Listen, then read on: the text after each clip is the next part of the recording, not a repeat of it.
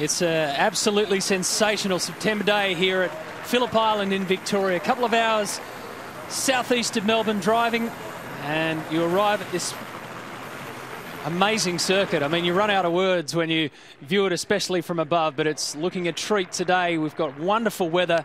It's 500 kilometres race, 28 cars, so double that for the amount of drivers, and 113 laps is the figure around here. The breeze at the moment, as you can tell by the flags there, is facing into them as they look down the front straight, Gardner Straight, named after former Australian motorcycle world champion Wayne Gardner.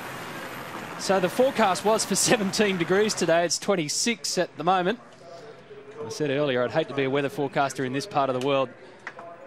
And Neil Crompton has already touched on the amount of pressure that is in the hands of the non-regular drivers who are partnered with guys who are in the championship chase. So just a reminder of the championship picture for you. Jamie Whincup leads by 108 points now from Craig Lowndes, because there were points up for grabs yesterday in qualifying. Shane Van Gisbergen third, Rick Kelly and Gartan to make up the top five. But this circuit is a true racers circuit. We break it down to 12 turns. Yeah, it's a great racetrack, Matthew, and we've detailed that several times this weekend. A little under 4.5 kilometres, 12 corners, an average speed of just on 175 kilometres an hour. Quite low throttle percentages around here for the wide open throttle. You spend a lot of time turning the car. That translates into tyre wear. That's why everybody's talking about this thing called tyre degradation. The wind, yesterday the flags were spot on in the animation there. Today they're the other way around. It's actually a little breeze coming from the south and southwest. That's looking up towards the north, up towards Melbourne and Port Phillip Bay. It's amazing, Cromley, when you speak to the drivers, especially after some of the sessions earlier today where the wind was quite strong.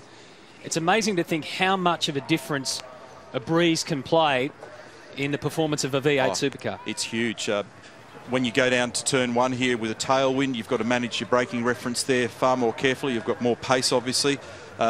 When you come into turn four with the headwind, it's again a different treatment of the way the car behaves. You even feel it here, particularly in open wheel cars. You feel it mid-corner, through the last corner, all the way through turns 2 and 3. So, and typically it's been exposed to the weather down here, and we've seen evidence of that over the years. It's a great racetrack. You've got to learn to understand how to read it, and that'll be actually something that a few of them have got to scratch their heads about today. All right, here's the Fuso grid for you. Davison and Youlden pole position against Tander and Nick Percat.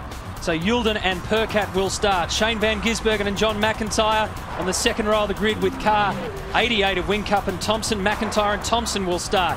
Dean Canto will start this race for car 55. And Mark Scaife, five-time Australian touring car champion, will have the job first up for car 888. There's David Reynolds and Tim Blanchard and Greg Murphy and Alan Simonson, both co-drivers starting there. Same too for car 5 and car 1. So Stephen Richards and Cam McConville, non-regular drivers but certainly well-known names. Todd Kelly and David Russell, Rick and Owen Kelly, no relation, but David and Owen will start. Michael Caruso, car 34, will be the first of the regular drivers to start. We now have confirmation that 4 regular drivers will start. I'll get to the others when we get there, but count Paul Morris and Greg Ritter in for starting duties from positions 15 and 16. Nathan Pretty and young Jack Perkins will get things underway the row behind. There's Dale Wood and Taz Douglas for car number 3. James Moffat and Matt Halliday, the US-based Kiwi, to get things moving. Tim Slade should be behind the wheel for car 47. So there's our other regular driver starting. Andy Jones will pilot car 8 first up. Dean Fiore and Michael Patrizzi. Michael doing Porsche duties as well. He had a good race earlier on in the Porsche. Carl Reindler and David Wall from positions 25, and Stevie Johnson, Dave Bernard will start. And then at the back row of the grid, Jason Bargwanna will start car 14. Alex Davison will start car number 4. And they have had a shocker of a weekend. Poor old Alex and David. Their take on it was terrible. Big changes overnight. Don't even bother asking what they are, because they're going to be everything. And hopefully we can find some speed. I love this shot, and for a couple of reasons. It just lines up these 28 roaring V8s at us, but also shows the elevation and the fall away in the road down the main straight to turn 1. Normally about now I bring us up to speed with anything that's come from the stewards and various infringements. It's been a pretty quiet weekend in this regard. However, there's been a couple of odd ones last night. Nemo Racing, which is Paul Morris Motorsport, and also 888 Team Vodafone. Their crews have been fined for driving against the red light in the tunnel here to leave the track. Don't forget, if you're out and about, you can catch all the V8 Supercar action on your Telstra Next-G mobile. With thanks to Big Pond Sport, we've got all the coverage there. Fined in the tunnel. Yeah, I'll just expand on that. The boys all get in the crew bus and they all file off at various intervals during the night. Often the work runs very late here, and there's a traffic light system in the tunnel which flows one way or the other here. So they've chosen to run the gauntlet and go against the light. They've been sprung. They've both been fined $2,000, $1,000 of which is suspended to the end of the year. So lucky the cops didn't get them. That's about the biggest issue we've had in the judiciary for the last couple of days. But how's this? Isn't that gorgeous? That's looking over towards the east, down towards San Remo, the other end of the island, and the turns there. Well, there's turn 3, 4 is the hairpin, and then across to Siberia. Here we go on board with Cam McConville. He's sharing James Courtney's #1 car, the reigning champion. Been a very tough year for James. Well, he said it's, you know, the championship's gone. He understands that now, but what can turn a bad year into a good year for James Courtney would be endurance success. Here's Jack Perkins. We got to know Jack well a couple of years ago when he had a full-time stint. He then had to leave full-time V8 driving as diabetes came on his radar, but it's great to see Jack in. This man's often referred to as Australia's fastest plasterer, Greg Ritter. He's a full-time plasterer, and now he mixes it up with endurance duties. Isn't that a great scene? Will Davison on the left, monitoring. G'day, Will. Mark Winterbottom, his teammate Paul Dumbrell, so they've entrusted their cars to their teammate. Australia's fastest commentator, maybe? Yeah, right at the moment you won't get much commentary chat out of him. He'll have his race face on, and I know it well. Yeah. It's not to be meddled with. He's brushed us completely. Matt Halliday here. I spoke to him just before everybody went out onto the grid. He's living in Los Angeles. He's doing a bit of Porsche racing in the US, and of course in the Northern Hemisphere in sedan-based racing things have been a bit quiet, but he's had a busy year and he's looking to have a busier one next year. Here's a guy who's trying to make an impression today. He's typically had a good run in these Enduros. I think it was 7th here last year for Dean Canto, and he's driving the Botlow car, normally driven by Paul Dumbrell, who will retire at the end of the year. Andrew Thompson, spoke to him on the grid. Pressure on his shoulders today, but he described it in that interview out on the grid before. No big deal, I'll just go and do what I always do. He's got a handy little lead in the Jiu-Jitsu series at the moment. He's got 1,055 points after 4 rounds, with 3 rounds remaining. On board here with Luke Youlden. There's Chris O'Toole just moving off the wall. Team manager. That's that front row that I spoke about. Interesting, isn't it? That out of that front row, if you put your regular drivers in there, you'd have Will Davison and Garth Tander. A couple of years ago, they won this race together for the Toll Holden Racing team. Now, Matt, you know this because you've been standing here with me when this has been going on. Our commentary box is probably only 50 metres from the front row of the grid. Everybody rehearses their starts. The cars will have 120 litres of sucrogen bioethanol in the back of them. They've also got what we describe as a 325 diff, which is very tall gearing. I reckon we've seen 2/3 of the field here in the last couple of days practicing their starts, and 90% of the field are making shocking starts. So let's see what happens now when it really matters.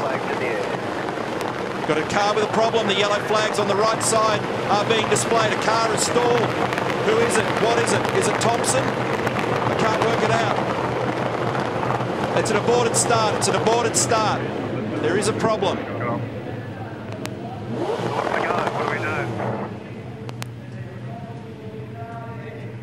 Confusion reigns supreme at the moment. So an aborted start. The revs were up. They were ready to go. Flags out. Have you moved, mate? Have you moved? Damien, what have we got here? A start delayed? Start delayed, Tim. Car stalled at the front of the grid. Okay. So car has stalled at the front of the grid. It appears to be Nick Percat, car 2. So a delayed start. And I'll tell you what, they only just got it in time too, because that could have been all sorts of mayhem. So it's jammed in gear. Yeah, you're trying to kick it, but nothing's happening. They may be able to start it, bump start it, but that means they'll have to bring it into the pit lanes. It's got to be able to start. Back a bit. Got to be able to start on its own starter. We're getting messages that suggest that unable to start, but we heard Nick on the radio there a moment ago. He wants him to rock the car. Just reconfirming the start will now go back to the 5-minute signal, so let's display a 5-minute signal and we'll resume its start countdown. Just stand by, I'll give you the mark for the 5-minute signal. That's race director Tim Schenken. Rule here, so we'll come out and do something. Alistair McVeigh. Keep in touch. Just sit tight. Engineer for the car, Frank Adamson from V8 Supercar there with the official written across his back. Shane Howard there, who's currently the acting Chief Executive Officer for V8 Supercars Australia. So a bit of pressure on down there at the moment, but a good call to abort, because with a car at the very front of the grid, what would happen if you're back in the mid or very back of the grid, you'll be doing well in excess of 130, 40 kilometres an hour as you pass that start reference line, and you could have a shocking incident there. So we saw the flags. I couldn't work out whether or not it was the first or the second row, and so we're in start delay, and we'll hear Tim in the background on the race management channel shortly to recommence the procedure. So these are the boys from the Toll Holden racing team. That's a jump battery that they're bringing down. It's called an Anderson clip on the end of that they'll plug into that coupling will go into the rear of the car like a jump battery to get it started. But the car has to be able to be demonstrated to be started off its own power if there's a drama. And what he'll do with that hammer is he'll whack the starter motor, which is there hanging down low. We've all done it. Low tech. Everybody's done it. So a delayed start here at the LNH 500.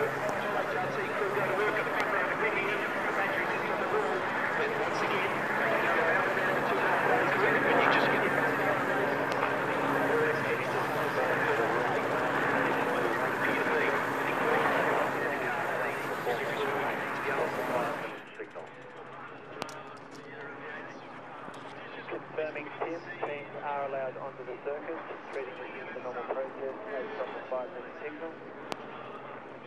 Thank you, yes, confirming that. Safety car just stand by. We're ready to lane start and hold there.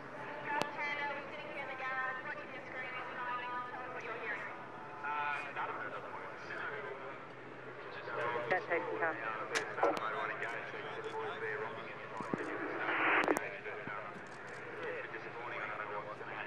Damien to Tim is confirming to the car number 2. The team is trying to fix that car. If they're able to have a start and return power, take place on its right rear for the restart. Thank you. 2 minutes signal, 2 minutes signal. Apologies, 3 minutes signal, 3 minutes signal.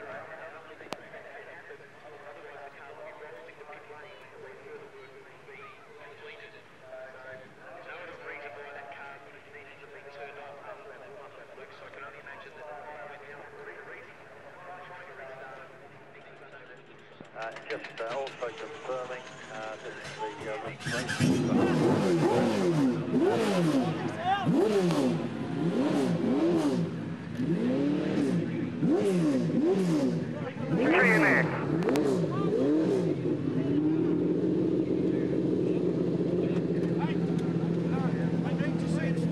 Thank you, boys. Thank you.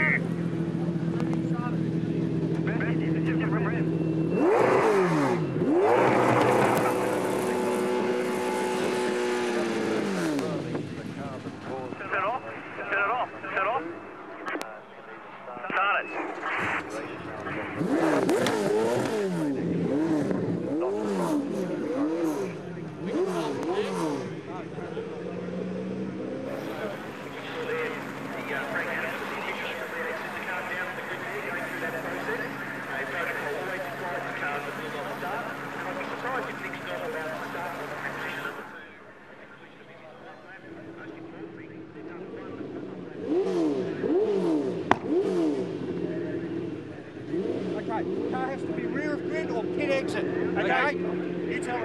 Rear grid. Okay, mate, you have to either start from the rear of the grid or the pit exit, so we will go to the pit exit. Can start the race from either the rear of the grid or pit exit. Sorry, I'm fuck that.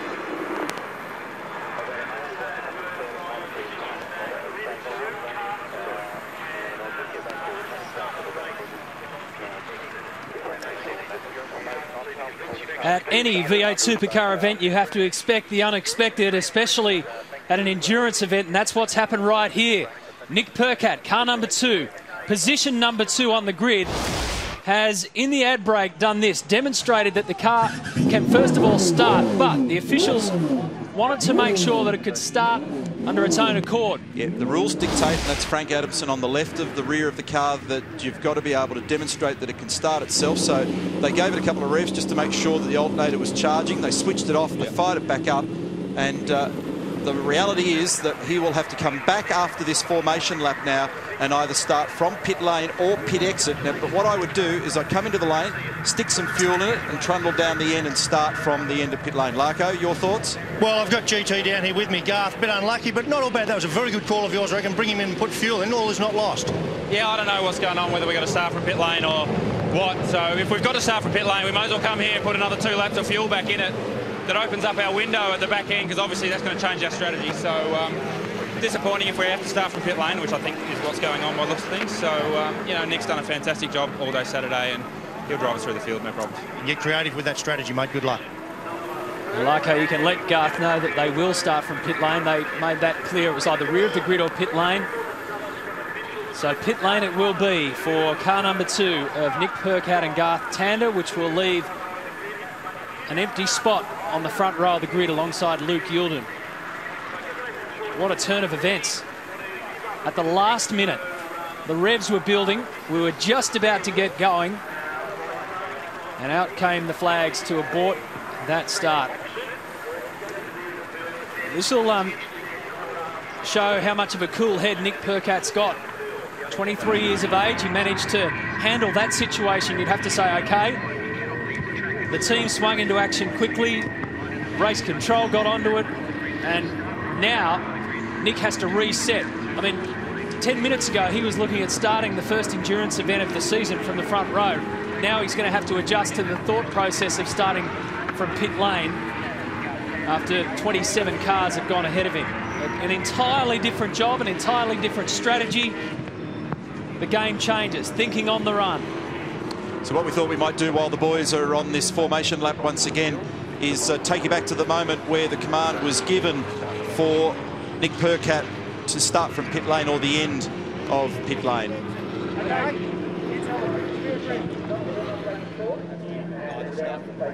Yeah, so that's Alistair McVeigh. And he's just instructed there with the Frank Adamson in the background saying, what I want you to do is come into the pit lane and then we'll wheel you down the end and start from the pit lane exit. So the choice was there, either go to the back of the grid or start from the lane. They'll take the lane. I'd be incredibly surprised if they didn't come in and squirt some fuel into it, because they've now effectively done, even though they're slow, Matty, this is like doing 3 laps. So I haven't really got a calculation on that, but I'm guesstimating it'd be around about 5 or 6 litres of fuel thereabouts. Whatever it is, you might get another lap or 2 out of the car now, extend the window, so it'll change his sequence. The other problem that he's got, of course, is he's got to be very careful when he goes back out there. He doesn't find himself tangled up in all the nonsense that happens at the back end of the field. Now, I've had a couple of people ask me why the lights are flashing on various cars. The lights are flashing because when the pit lane speed limiter is engaged, there's a light in the boot lid of the car, which you'll see in a moment as he drives away, the red light flashing, and it's timed the same. Should put it off there at the moment. But it's so that they can distinguish one car from the other within teams. Clearly, when they're painted the same, it's very difficult sometimes to work out which of your cars is in the lane. So many of the 2-car teams that are painted the same are choosing to tie their headlights to their pit lane speed limiter light. We don't have to worry about it for quite a few laps yet, but pit lane will be the scene of some chaos later on. Driver changes, everything that goes with an endurance race. This is quite a narrow pit lane. It's not easy to stack your cars if you want to come in one after the other in terms of teams. So Nick Percat ready to start the LNH 500 from pit lane. He's at the exit on the front row of the grid. Ford Performance Racing chasing their first win of the season. Luke Youlden has nobody in front of him, but here comes Andrew Thompson in car 88. From position 4, Andrew Thompson took a good look at it, and already Shane Van Gisbergen's partner John McIntyre has come up to second place. So Thompson had a good look at it, but just couldn't get the power down. He finds Mark Scaife on his outside at the southern loop. Dean Canto tucks into third position. Around turn 2 they go. I don't know which car it was, obviously, with all the noise. Scaife will be better positioned here when they get down to the right-hander at turn 4. But somebody had an enormous amount of clutch slippage going on. So the Vodafone cars side by side. Canto's up to third. Scaife still on the inside there. Tim Blanchard drops in next behind Scaife. So Youlden, McIntyre, Canto, 1, 2, 3. And there was contact then between Thompson and Scaife, because Thompson on the radio saying it's got a whack from Scaife.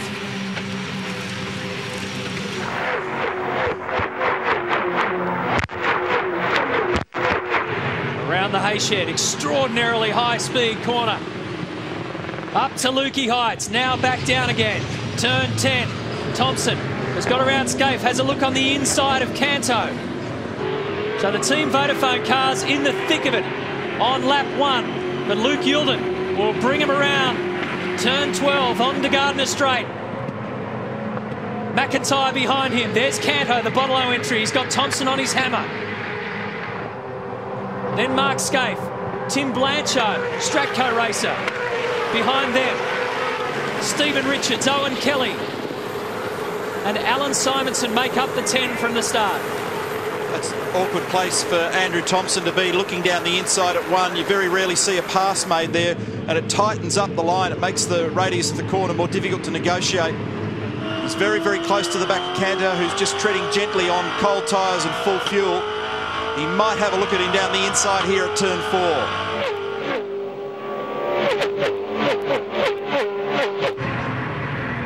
And does. Oh, big lock up there from Blanchard.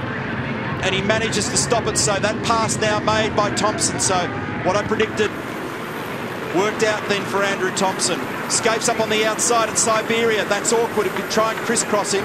What Mark will be trying to do here is think about what happens at MG. So down at turn 10, the bottom of the hill, will be what his focus is, or he'll also be thinking about turn 4 on the next lap, if indeed Canto's a little vulnerable. Car off, 33. Ritter. Oof. And he's had to drive over the curb there to get it back on. So probably contact, I'd suggest, down at Siberia. How's the move from Scaife on Canto that time? That was at the top of Lukey Heights on the inside of the exit of turn 9. So he's dived in on the left-hand side instead of waiting for the right-hander at MG at the bottom of turn 10. Youlden brings him around. His advantage is half a second. We'll see what it is now as he crosses the control line. Onto this replay. Back at the Honda hairpin between the teammates. Oh. That's the reason why there was contact. That was back at the start of the race, and then Andrew reported the contact. Here it is again from the other angle.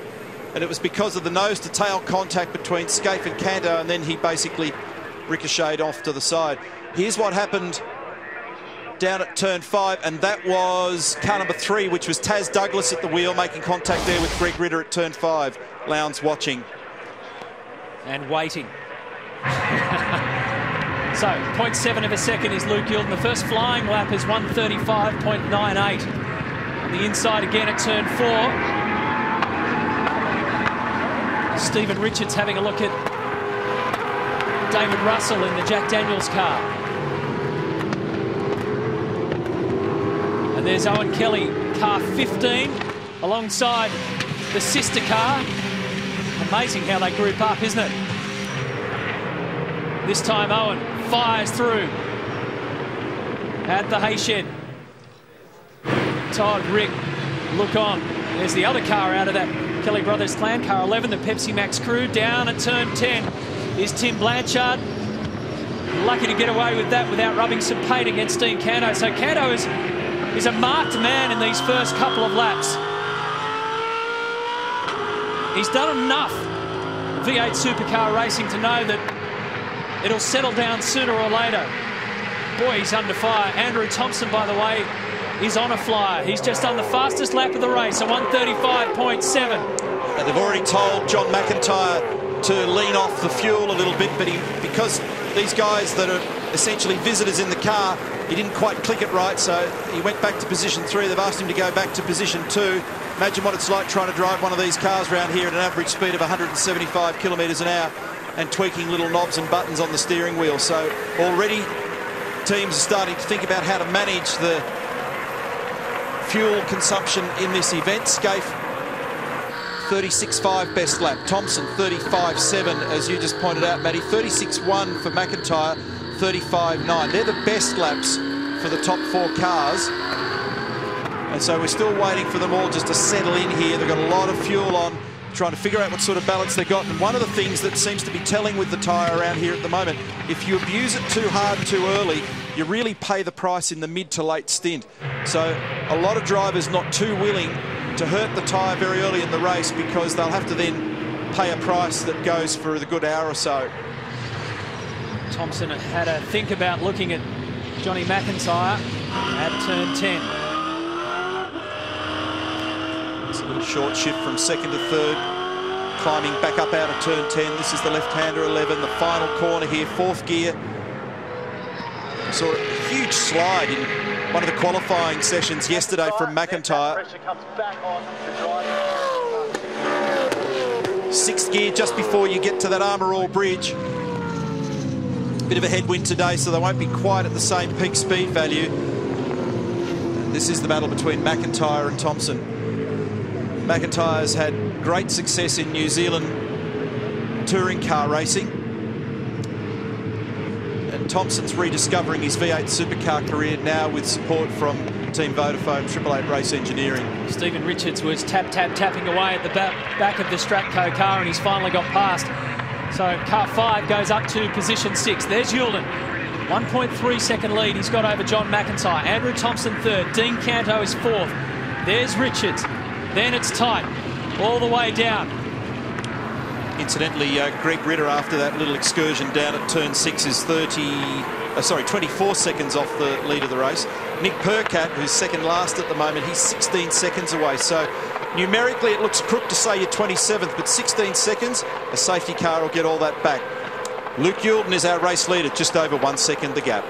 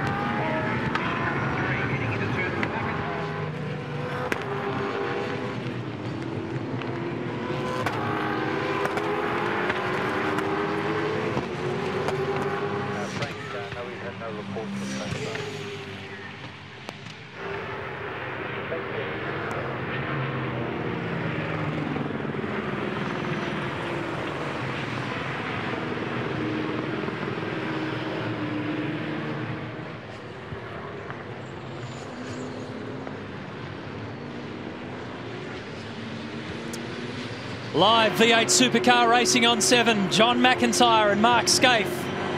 Positions 3 and 4. About half a lap ago, Scaife got by McIntyre, and about a metre later, McIntyre got the position back. So Scaife will have to do it all again. Luke Youlden is our race leader by almost 2 seconds now. Starting from pole position, Andrew Thompson is second. And this battle here, the SP Tools Falcon against the Team Vodafone Commodore. Behind them, Stephen Richards. This is last lap, and Thompson down the inside, and McIntyre made space. It's a great battle between these guys. John Mack's car just looks a little bit slippery in the rear at the moment. Here is again from onboard. This is the perspective we see from Andrew Thompson's car. And he got it pulled up, turned, and got away with it out the other side. No paint exchange, job done. Greg Murphy's car, Alan Simonson. So that's car 11 finding the exit route at turn 4. So that's a front left that looked like it was pretty heavily locked there as Alan went off down the escape road at turn 4. This little battle here, Matt Halliday, car number 18, and he's engrossed in this battle here with Nick Percat. So Nick making his way up through the field as we suggested. He's losing to the leader though. He's 20 seconds away from the leader. If you remember my comment a few laps ago, I said he was 16 seconds away. So he's making positions, but he's losing ground to the leader. It's an important thing to keep in the back of his mind in the overall picture of things. But he hasn't put a foot wrong so far this weekend. It's been a good display. Started from pit lane, Nick Percat, after staring down a front row start. Car wouldn't get going. And now he's got the job to push on as hard as he can before he hands back over to Garth Tander, but that's a fair way down the track. John McIntyre just reporting a moment ago that it's got high-speed oversteer. We saw that. That means the back of the car's sliding around a lot, and Mark Scaife will be getting a bird's-eye view of it at the moment. He's making some anti-roll bar adjustments to try and trim the car and settle it down. It does look like it's calmed down. It's getting better to the tune of about 2.5 kilos a lap of fuel load, which will be helping as well. These guys are engrossed in a good battle. Scaife did actually get by before, but he overshot and then lost ground. And here's the man that'll have to step into that SP Tools entry later in the day. This battle's pretty willing, and it's certainly not done with yet. But one of the good movers in the opening, almost 10 laps of this race has been Stephen Richards for Ford Performance Racing. Started 9th, and he's gone up to 5th. And he's in the position behind these guys where he can just concentrate on quick lap times. He's not dicing with anybody at the moment, as opposed to this dice. Richo's got great endurance experience. He knows how to play it. Now, we've had reports from various quarters around the circuit that car 88 is under investigation for a jump start at the moment. That is Andrew Thompson. And, well, relative to those around him, he certainly bolted. But, of course, the bigger part of the story is what did that look like compared to the lights. It's the lights that are the bit that matters. But look around, and certainly his reaction has been better than those car around him, but that doesn't necessarily make him guilty. You've got to be able to see the light to be able to make that judgment call. That's being investigated at the moment by race control. And if it is a clean start, it was a ripper start. Adrian Burgess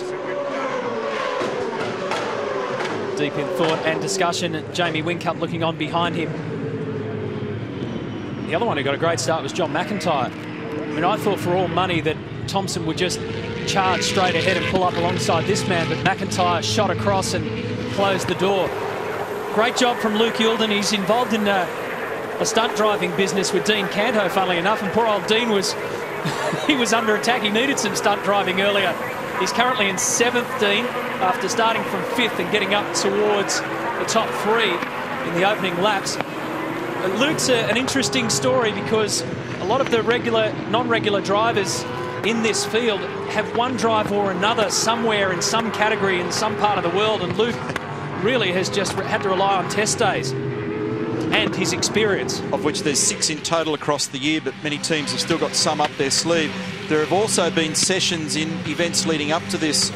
Winton, Darwin, Townsville, Queensland Raceway, where co-drivers have been given valuable kilometres in the lead-up. So there's a more concerted effort now than there's ever been in the past to make sure that those that jump in at these races are better prepared. On board here with Cam McConville down inside the hollow at turn 10. Cam at the moment, position 9. That's Owen Kelly's rear bumper that he's looking at. And just behind him, he's got the other Jack Daniels car being driven at the moment by David Russell. So things are settling down. What's interesting is that the gaps are stretching. Isn't that a wonderful shot through the final corner? But not only are they stretching, Matt, but the speed isn't there. Mark Scaife confidently said to me after the warm-up this morning that he expected that they'd be racing in mid to high-ish 36s. Well, the last lap for Youlden was a 37.6, Thompson 37 even, McIntyre 7.5, Scaife 7.4. So they're as much as 3/4 of a second to a second away from what Mark was talking about earlier in the day. Check out the footwork here of Cameron McConville. Our camera deep in the well of car number 1. Coming around turn 3, up to 4. That little brake pedal confidence tap that you saw Cam do is a result of a thing that we call knock-off. There's big sawtooth curbs around this track, and when the car drives over them, just imagine rattling the fillings out of your head, folks. That's the feeling in the car. It's just this massive vibration goes through the car. And for the brake pads inside the brake caliper, they're hydraulically operated, they rattle back away from the brake disc. So if the driver doesn't bring those brake pads up to the disc face, when you go for the brake pedal, you don't get anything like enough front brake, and you get way too much rear brake because they're sitting there ready to do the job, all primed up to go. So you arrive at the corner, we affectionately describe it as 2 turning and 2 burning. So you slide into the corner out of control with white knuckle fever. So it's a trick that you've got to learn around here. It's in your repertoire on the way to turn 4, bring the brakes up. Youlden's lead has been cut by about 0.2 of a second over the last lap or two. In fact, another 0.2. So Andrew Thompson is closing in on our race leader.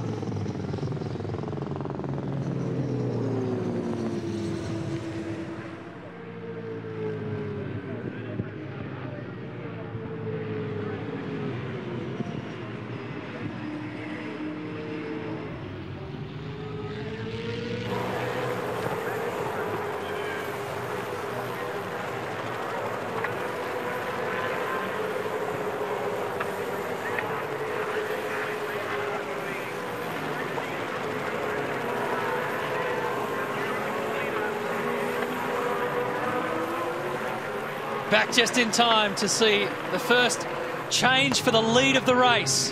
Luke Youlden finally rounded up on lap 14 out of 113, and Andrew Thompson has gone by. So Team Vodafone takes the lead of the LNH 500.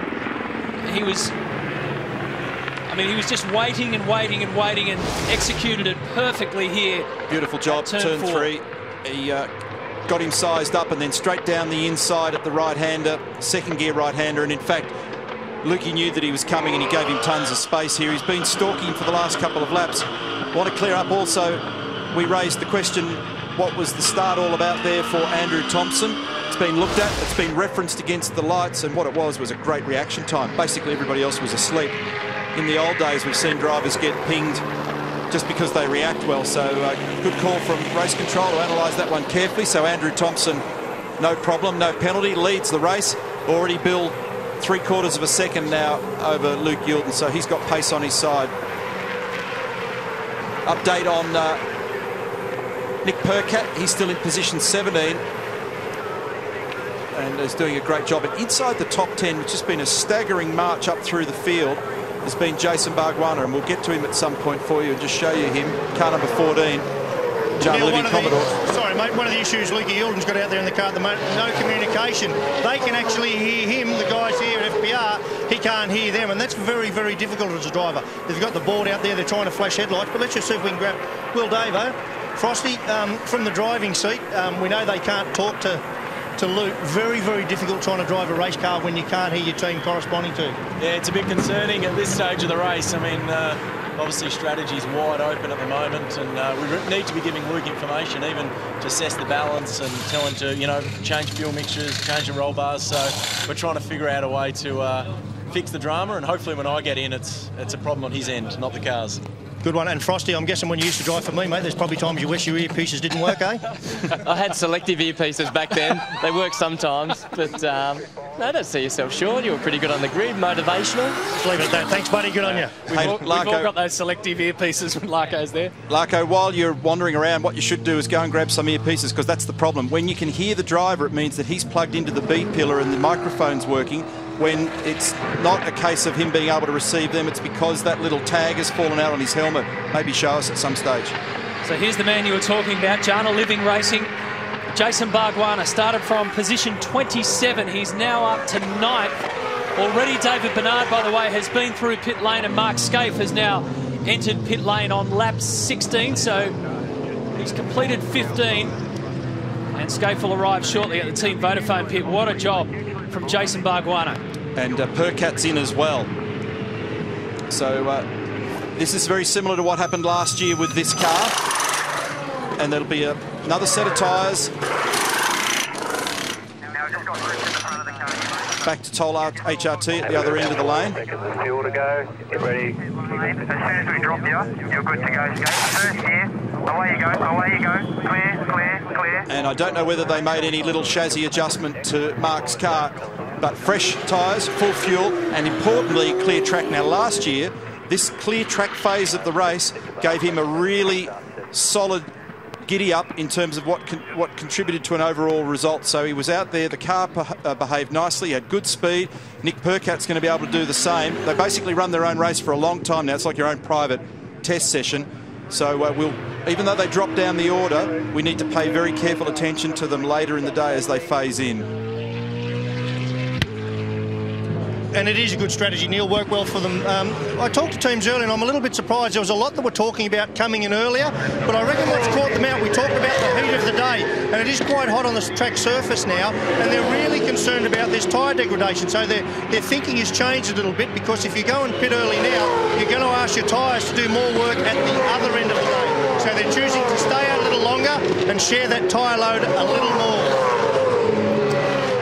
Yeah, I think we're hearing more people on the radio reacting now, though, like I said, clearly for Team Vodafone and Toll HRT, they've flinched first, but I think there'll be more join them shortly. Everybody's got their own view on this, but given that you can get roughly 36 laps from here,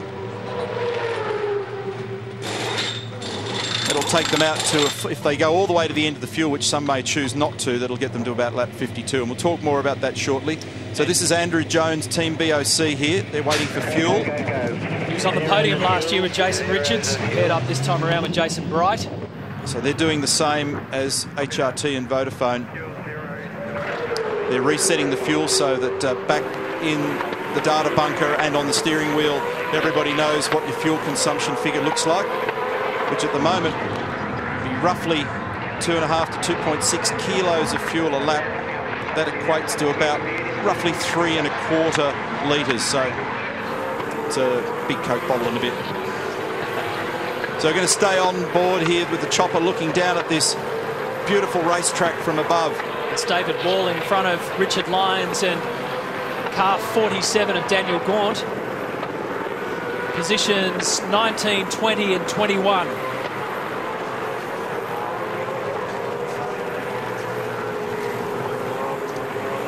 Richard Lyons, the only Phillip Island debutant this weekend, although he's a very experienced worldwide racer, an Irishman, in the Mother Energy car. Daniel Gaunt, a successful weekend already in the Porsche Carrera Cup. And Lyons comes in. That's the entry to pit lane. So Gaunt fires around turn 11 and 12, bring you on to Gardner Straight.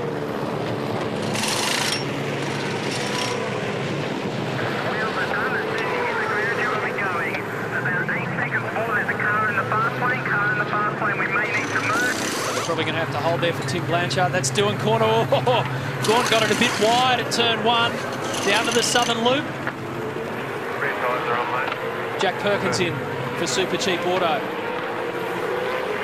So the exit of turn 2. Down here's where we've got one of our curb cams, 3. Up to Honda hairpin, where Andrew Thompson took the lead off Luke Youlden. Wraps back around to the left-hander that is Siberia, and from the chopper you'll see why it's named like that if you think about going off, where you'd end up next door to nowhere. Great lap courtesy of our Coates Hire chopper. So back through the field we go, and we find the Kelly Brothers Racing entry of David Russell with Jack Perkins behind him.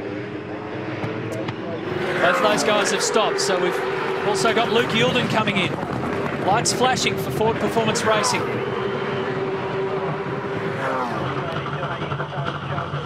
Pit lane speed limiter on. It's been a great opening stint for him.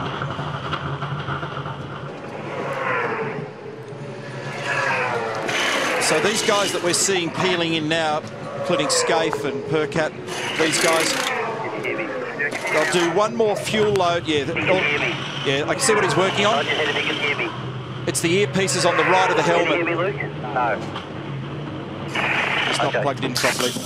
He did get contact, because he definitely said, yeah, I can hear you. Check, mate, radio check. Oh, it's fickle, isn't it? Yeah, it's a drama for them. It just makes it awkward. It unnerves everybody. It unsettles everybody. You can still do it from the pit board, and that was done that way for many years. There goes Scaife down the inside, so that's actually important. That's very important.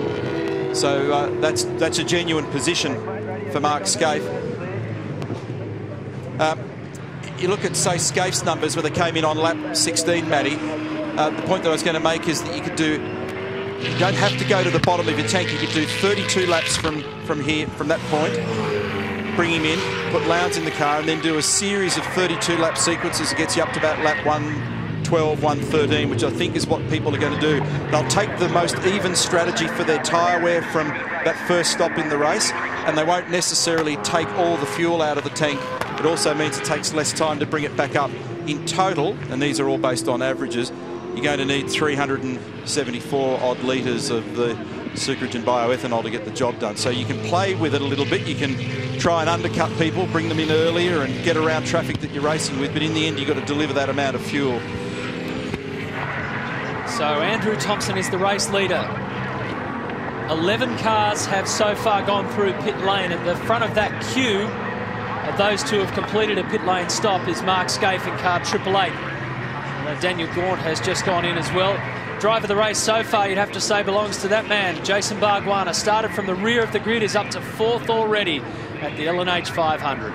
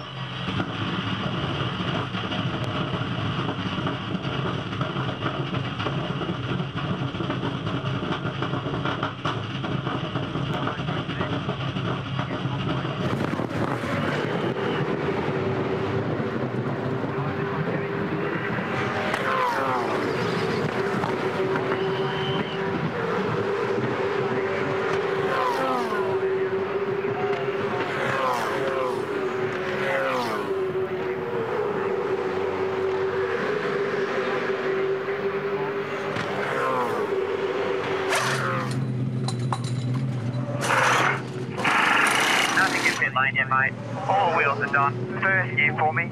You're going to be good to go once we drop you. Still nothing in pit lane.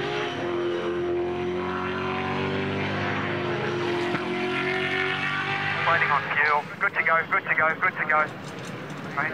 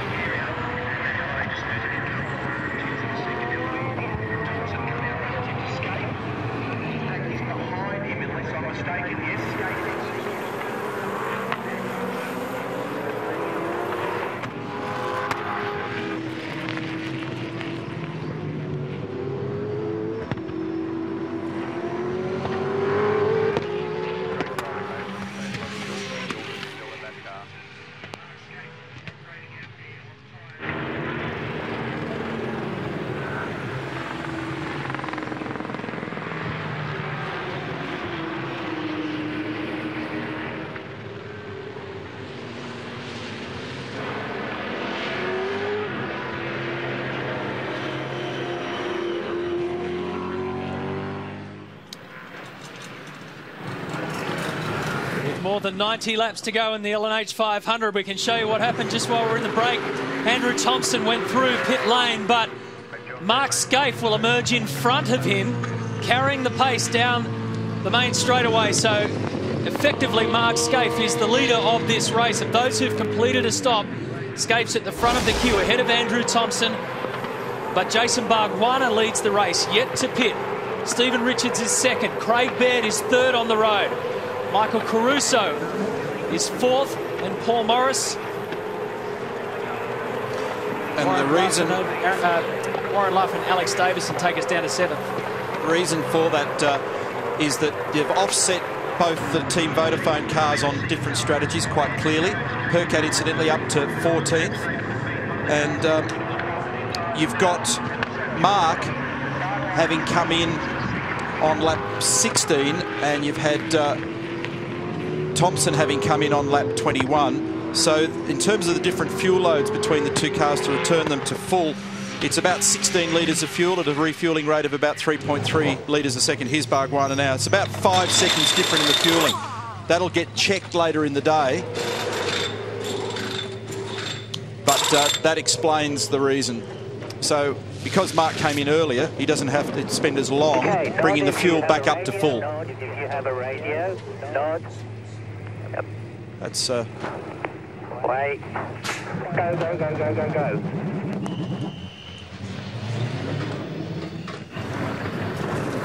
So great job from Jason Bargwanna from the rear of the grid to take it up. Yeah, and that was Chris Clark on the radio, the team manager in there at Team BOC, and we're just frantically cranking numbers through here at the moment, just looking at it all. Because the race pace is down, so is the fuel consumption and so is the tyre degradation. We're not seeing the same level of tyre degradation that we saw yesterday, but I mean, it's a different game. The mentality's changed. They've moved their focus from trying to do a bonsai 4.5 kilometre lap versus doing 500 kilometres, so I'm sure people are more conscious of their rear tyre and its life and behaviour at the moment as well. So bottom line is that we're seeing some cars sort of averaging about 0.1 thereabouts. Sort of lots of numbers that I've seen. And this signifies the first driver change. Shane Price jumps in the car as Bargwanna leaves. We take a look at Cam McConville, car number 1, alongside John McIntyre here. It's got a fair old signature in the door of the number 1 car in the driver's door there.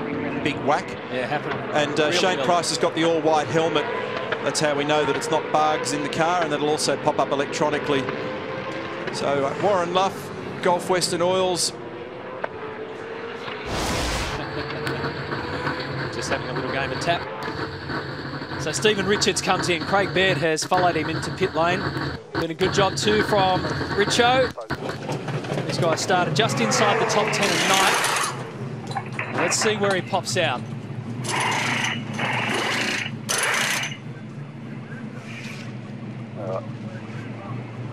Okay, a little bit to go yet. A little bit to go. Fujitsu car's coming down the lane. Coming down the line. 5 seconds.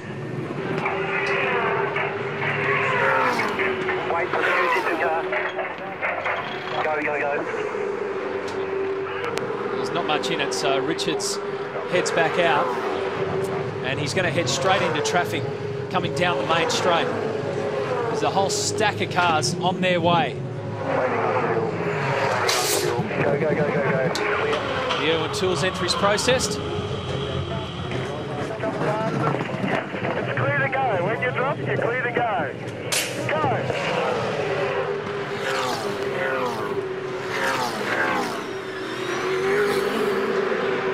I was going to say about Warren Luff a moment ago, but things got busy, so I just held back. But Warren's 7th in the race yesterday. It was one of the best results, in fact the best result that the Gulf Western Oils team's had so far in its young life.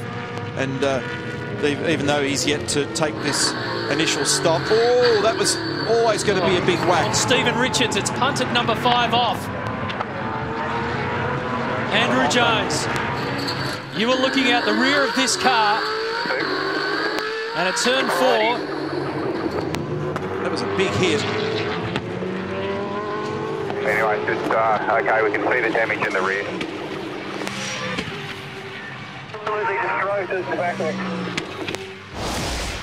It's a fair whack. Watch this. So he locks it up, Couldn't control it. And I think he'll get a penalty for that, Andrew Jones. It's 13th at the moment. I mean, he had the left front locked, and then he realised he was struggling to stop, so then he's hooked it in to turn it, and then it locked the right front, which of course means it won't steer. It's actually lifted the back of the Orcon Ford off the road. You don't need to say any words, do you, Frosty? So they're pretty frustrating, but they're the sort of things that happen, and it's guys finding their rhythm, dealing with full fuel loads and getting back into the race game. And this is what we talked about at the top of the shows in the last couple of days, Matty. This whole business of the risk management. Double the drivers, in some cases low kilometres, and some of it, I mean, I don't know, it's all very well to talk about managing it, but I don't know if you're in Stephen Richards' shoes there, there's not very much you can do about it. I mean, it's just one of those things, these missiles occasionally come at you in this business. And at the wrong time, and it's always the wrong time, but especially after you've just completed your pit stop, you're now getting yourself reset, head back out there. He'd only just left pit lane and got to turn 4 when that occurred. Meanwhile, at the other side of the FPR garage, Luke Yulden continues to punch away some very good laps here. Started from pole position. He's conceded a couple of spots on the road with 2 drivers still to pit, being Michael Caruso and Warren Luff. When that happens, Mark Scaife will take the lead of the race. Andrew Thompson will be second, and this man will be third, Yulden. Luke Yulden, you're right there, Matty. White still hasn't got communication. So if I just show you how this works, Neil, you were saying before, there's little ear molds. They're foam ones. Some of the guys have those moulded into the shape of their ear. when the driver pulls his helmet on, he then plugs that into here, okay? That communication then plugs into another lead in the car when the driver gets in the car, so that's not working. And by the way, that little device there, in case you're wondering, hands device, that's held down by the seat belts, and as you can see, that tethers the helmet. There's a great safety innovation in a frontal impact, but at the moment, there's your drama. And I don't know if you saw them in the pit stop. They actually put a piece of pen and paper in front of him. Another great innovation, eh? Bit of old-fashioned, bit of smoke signal stuff, Larko, like you and I dealt with. Take your whiteboard down there, Larko. Yeah. See if you can squeeze that in the cockpit. So it's either been a failure of the ear pieces, and that's unusual. It's usually the connector isn't seated in the little connector on the side of the helmet. You've got to tape them in, and sometimes there's like a final little click that they do for them to be seated in the right position. And if it sits out, then they can hear you because the microphone's in the front of your helmet and you're coupled up to the car, but you can't hear them. I reckon it's definitely a connector. I mean, no Sparky, but they definitely got contact with him and then lost it again. Yeah, a bit frustrating. And these are all the sorts of things that need to be looked at in careful analysis in preparation for the Super Chip Auto Bathurst 1000 as well. You know, it's a crazy business. You spend hundreds of thousands of dollars in search of a performance 10th, last little bit of horsepower, bit of a tweak on a shock absorber, whatever. But if you can't communicate, if you run out of fuel, if you get involved in accidents, all really basic things in motor racing, they have big impacts on your result. Made the point earlier that pit lane here is quite narrow. It's always going to be a bit of a drama. I also made the point that Dean Canto has a bit of a stake in a stunt driving business. This is on board the Bottle entry. 1, 2, 3, goes through about, what, 4 pit bays to get back out onto the fast lane because there's traffic in there. He needed to. He had to get back because there's actually a cone marker at the end of the lane and you've got to be to the right of it. It's been put there for exactly that reason, to stop cars from just driving side by side down there forever. Stevie Johnson looking on. Didn't have a good qualifying day yesterday, which is what it was. It wasn't a session, it was a full day of qualifying. And David Bernard is right there behind the wheel of car 17. Stevens had a terrific season, a really strong qualifying season in particular. He's 6th in the championship. So he's making his mark felt. He'd love nothing more than to fire a big shot at the endurance time of the year. With the exception of the Toll HRT car glitch at the start with the start-related issue, all cars appear to have been pretty reliable so far.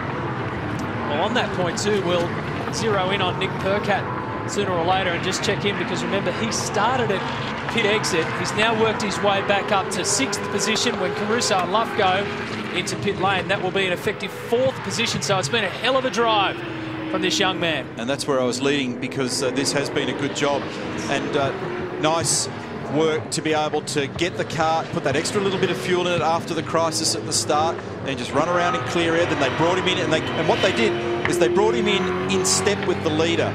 So they don't want to lose touch with what the leader's doing, and they know that that's going to be a pretty effective way of operating.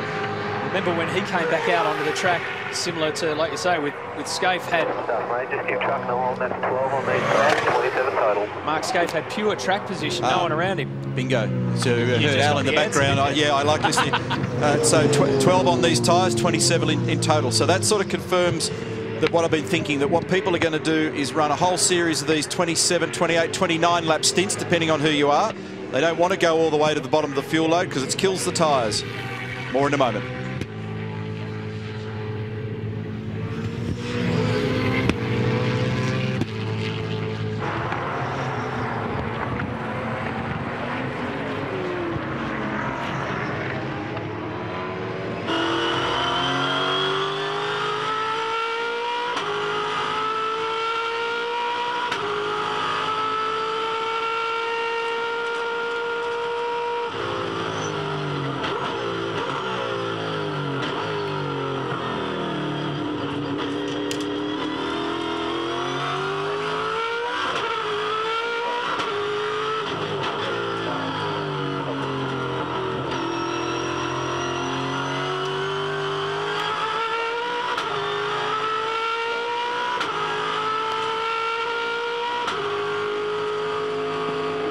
Confirming, Tim, black flag for car 55, PLT for pit lane infringement.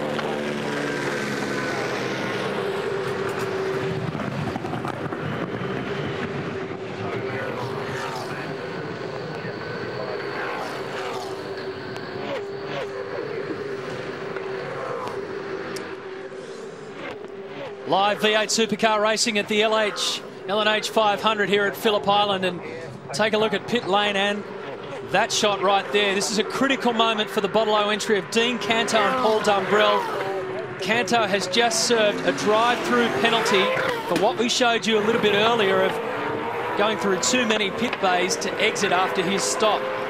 So black flag shown to car 55. He's gone straight in and completed the penalty. He was punching up inside the top 5 players. They qualified 5th. Canto had done a good job to keep his wits about him under maximum attack. But now they're going to have to start from way back. He's gone right to the rear of the field after going through pit lane. Meanwhile, Michael Caruso leads the race, but is yet to pit. Same too for Warren Luff. So you're looking here at your effective race leaders of Mark Scaife in car 888 and Andrew Thompson in car 88. Larko? Well, Matty, you recognise that silhouette just about anywhere, wouldn't you? We'll go and tap it on the shoulder. Oi, young bloke. Hey, you must be pleased, mate. We have this chat every year. You know, you put Scaife back in the car and you think, oh, you know, another year later, probably can't do as good a job, but gee whiz. Look, firstly, I've got to make sure you've got your branding on you. But we drag him out of the commentary box, get him away from you guys for a while, get him back to a bit of sense of humour, Ben, and really, he's really good. Like he loves this place. He also loves Bathurst, and they're the 2 races that we obviously want to win. Okay, well, we've just saw Tomo's just got by him on the track. I guess you're not too worried. I noticed you've rolled out exactly the same strategy as last year. Worked pretty well then, eh?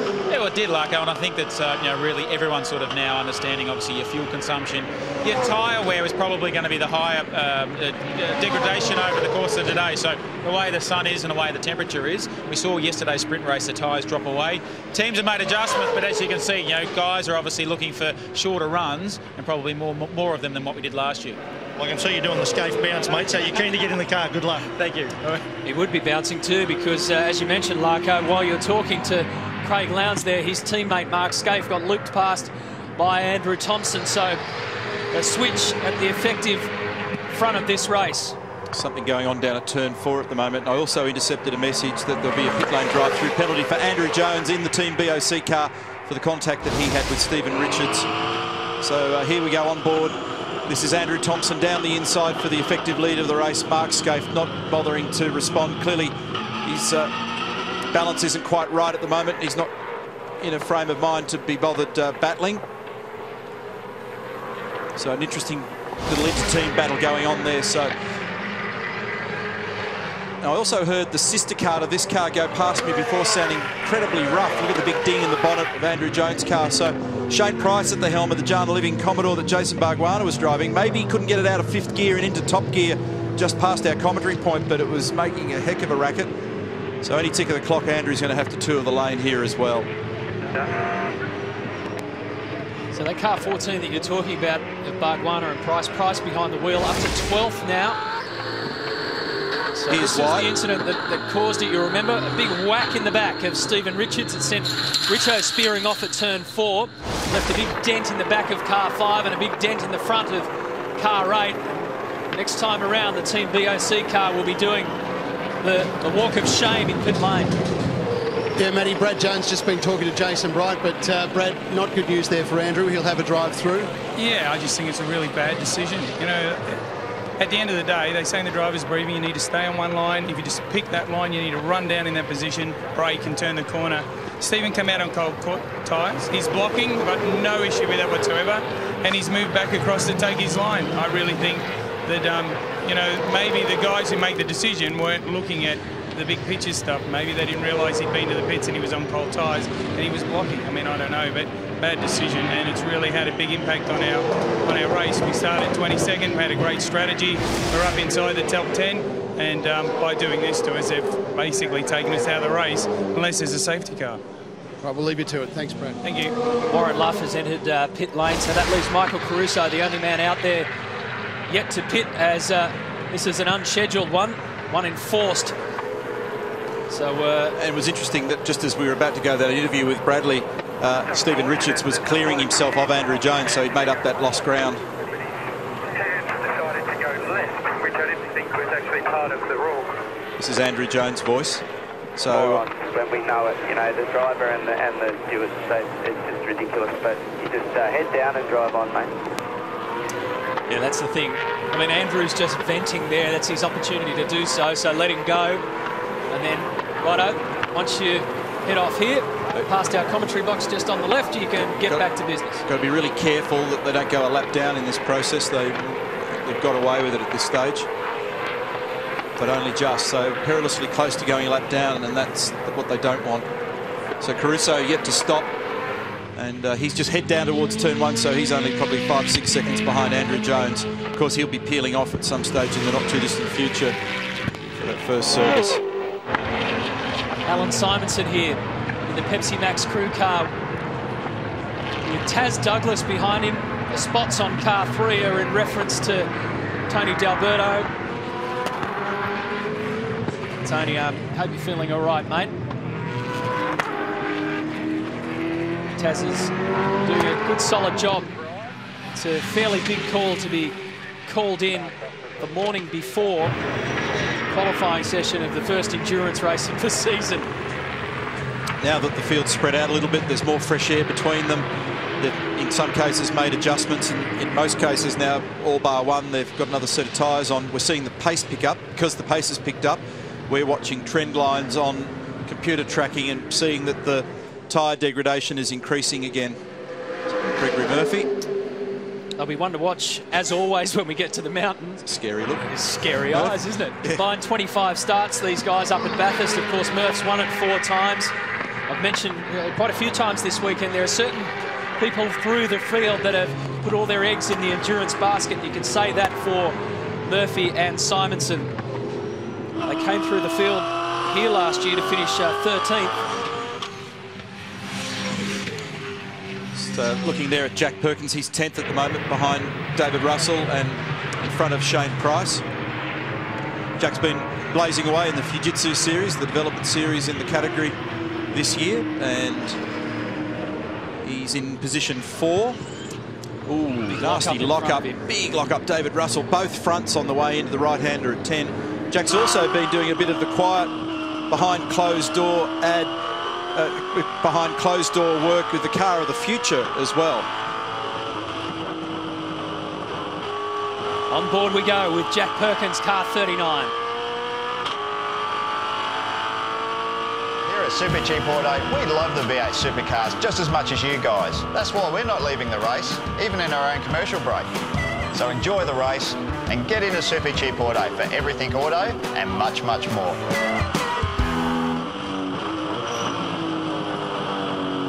There's a 22-year age difference between Jack Perkins and Russell Ingall. In fact, Jack was just 10 years old when Russell had his first race here at Phillip Island. But it's a good combination, I reckon.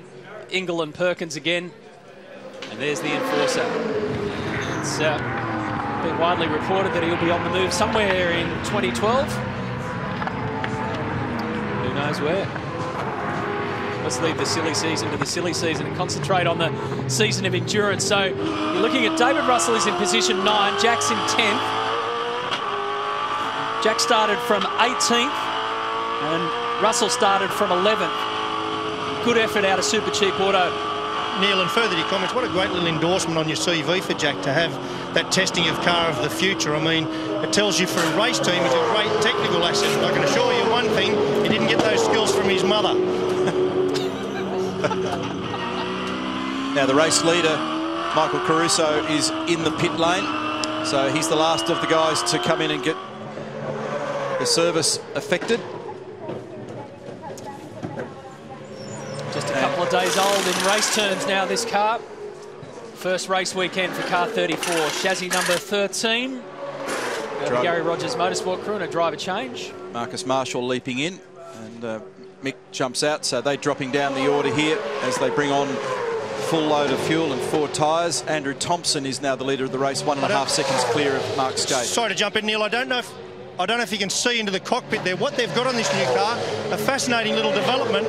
If you look very closely, see the little bright orange things in there next to the driver's hand. He pulls that and he can actually move the steering wheel fore and aft, which is a great advantage as we go into the endurance races, because tall and short drivers are a very difficult mix in a race car, and that opens up your opportunity and I guess your selection of drivers opens up massively. Max Wilson come back, Jason Barguana. Yeah. Well, Michael Caruso is not the tallest bloke in the world, and Marcus Marshall's, he's actually a slightly higher altitude than the rest of us. So no doubt they've had to. It's a bit of human innovation there to try and get it all sorted. Our stats man Aaron Noonan's just come out with a figure of 18 centimetres height difference. Only Aaron Noonan would know that number. There'd only be one person in 6 billion that would know that number. Then again, he's so tall, he looks down on the rest of us, so there might be a bit of an adjustment needed there. Lee Holdsworth. Speaking of vertically challenged, no, Lee Holdsworth. Car 33 in position 17. Another question mark over his future. All will be revealed after Bathurst. He's got Paul Morris in front of him in the VIP Pet Foods car. So the field has been cleansed. The green lights there on your leaderboard indicate that the co-drivers are currently in the cockpit. So that means Andrew Thompson's leading the way.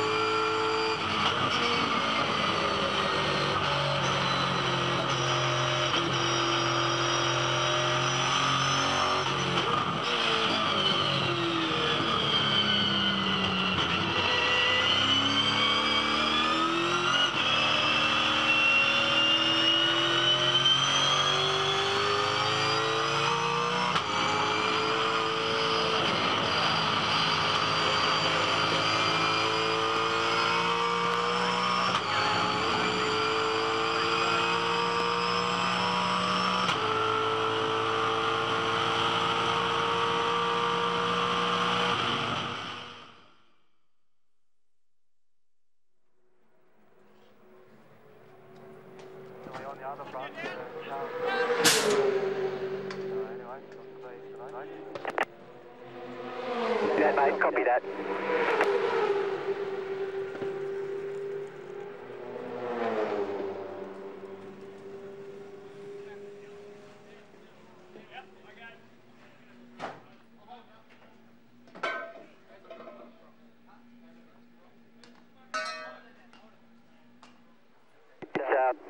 You can hop out if you want. We're still going to do driver laps for you, but you're not quite done yet, so if you feel like getting out, mate, it's all good.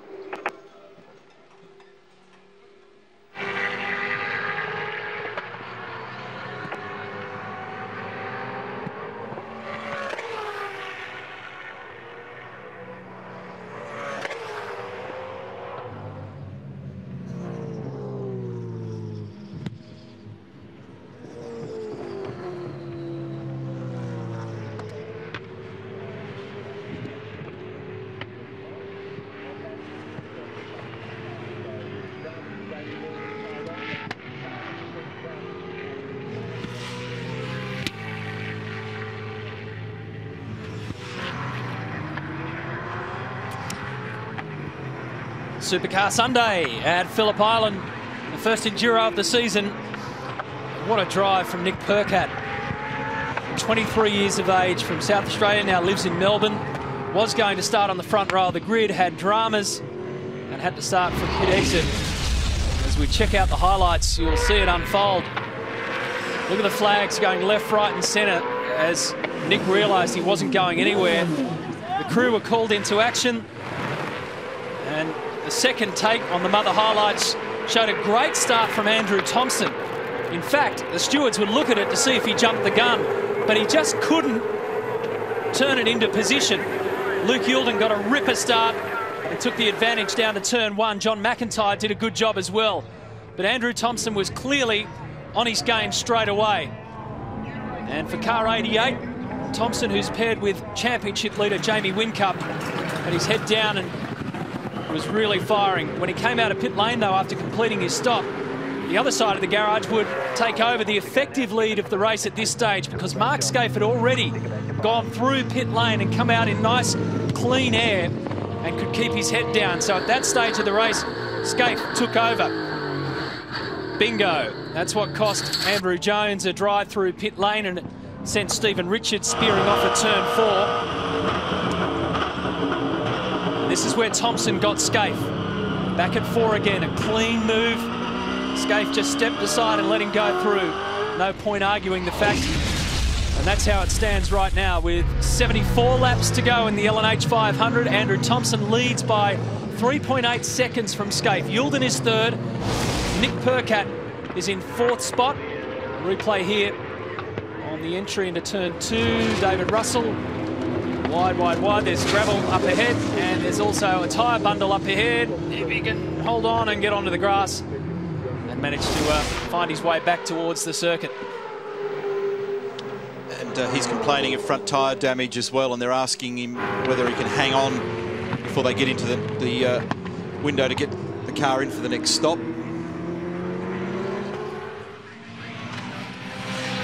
Cam McConville also too needs a special mention, starting from position 10. He's up into the top 5 and tucked nicely behind the other Toll Holden Racing Team car. So at the moment it's the 2 Team Vodafone cars, 1 and 2. Ford Performance entry of Luke Youlden and Will Davison, the pole sitters in 3. Then the 2 Holden Racing Team cars of Percat and McConville, as we find Matt Halliday and Lee Holdsworth positions 15 and 16. We're coming up to a phase in the race where the shocking phrase, but the window opens if they choose to use it to come in and start taking the opportunity to put some fuel in. Remember that the earliest in of the key runners is Mark Scaife. He came in on lap 15. It's now lap 41. So you can start to get your thoughts adjusted to the fact that that 888 car may be in any tick of the clock. Look at this run down to 1. Amazingly high speed, and Holdsworth tucks it in front of Halliday for position 15. And that's just confidence. The difference between a fella that drives in the series all the time and one that visits. Nothing wrong with the abilities of Matt Halliday. He's an accomplished Kiwi international, but Lee is in the car all the time. He knows what he can get away with, plus he's got fresh rubber on the car as well. Don't forget, for Bathurst and for the Armour All 600 at Gold Coast, 7 Mate will be simulcasting our coverage in high definition. V8 Supercars, crystal clear on 7 Mate for the Super Cheap Auto 1000 at Bathurst, and then our following event. Can't wait to see that. Live racing on 7 and 7 Mate. You can see how much of a battle that Matt Halliday was having also back at the hairpin there at turn 4. He had to have a couple of stabs at both the steering and the throttle to get the car to do what he wanted it to do. Didn't quite turn where he wanted, and then when he picked the throttle up, it broke away in the rear, so then he corrected, reset everything, and then had another go at it. But he's still hanging in here.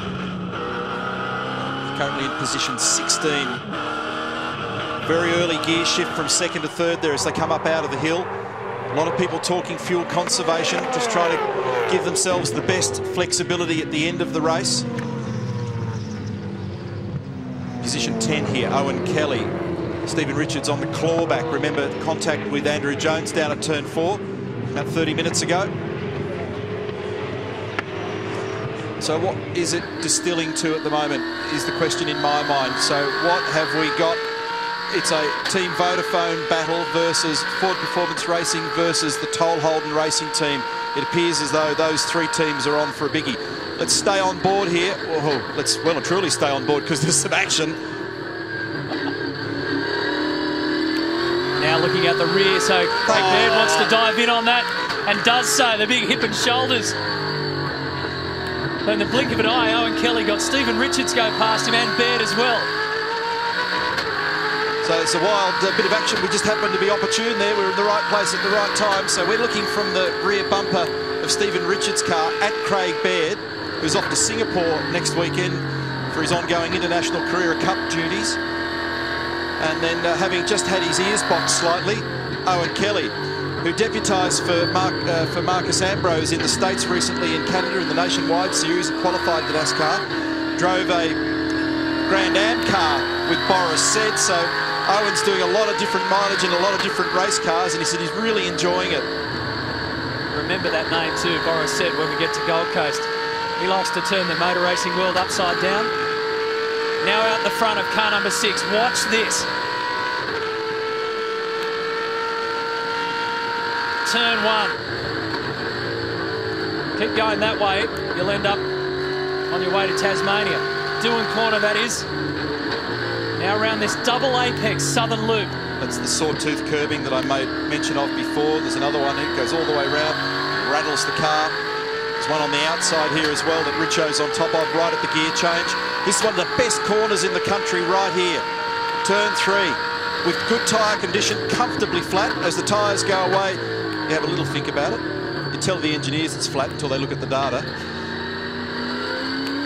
Right-handed turn 4, second gear, 75 kilometres an hour, the slowest speed in the middle. A lot of debris on the outside of the road here. Car 55 in the wars. Dean Canto couldn't pull it up and has plummeted down the order. Remember, a pit lane drive-through penalty for the pit lane infringement for Dino, and he finds himself at last count 25th, and that may even update from what we just saw there a moment ago. Could even be further back.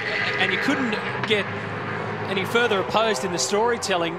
Dean Canto was in position to be able to hand his car over to his co-driver somewhere comfortably around the top 5. Now he's right down, as you mentioned, in 25th. Nick Percat starts in pit lane and has done an enormous job to keep control of his track position. And I know why Garth Tander and James Courtney are laughing, because just as we pulled away from that shot there, Nick got a little bit tailing, a little bit sideways, but it was all good.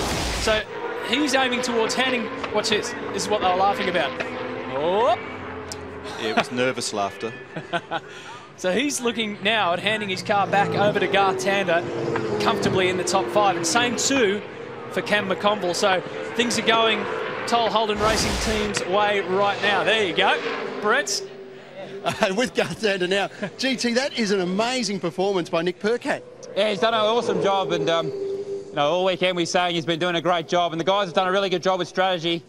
It's not going to hurt us a little bit later in the race, but at least we're back up the front, and we can race with these dudes. Do you feel like you can be competitive from here? Yeah, I think so. I think we'll be okay. We've got 2 pretty good sets of tyres to go on the car to bring it home.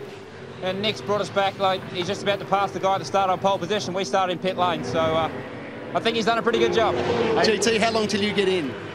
Pretty soon, otherwise I'm sick of sitting here with all this gear on. I want to get in the car. Hey, Barrett's, ask him how nervous he was when Nick just got a little bit taily then. Matty just wants to know if you're a little bit nervous when Nick just got a little bit taily.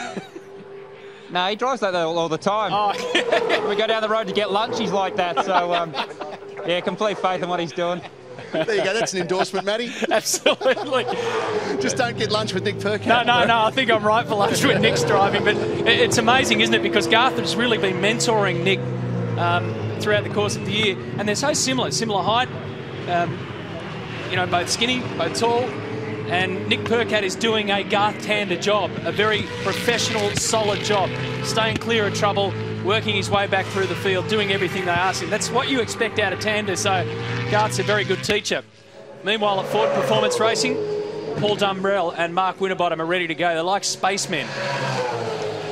And PD there in the green gear. Like clowns, actually. Yes. Yeah, there you go. We're trying to portray these guys as professionals. Do not attempt this in your own home. Paul Dumbrell knows that he's got a big task this afternoon because of where the car is currently situated, but weird things happen in these endurance races.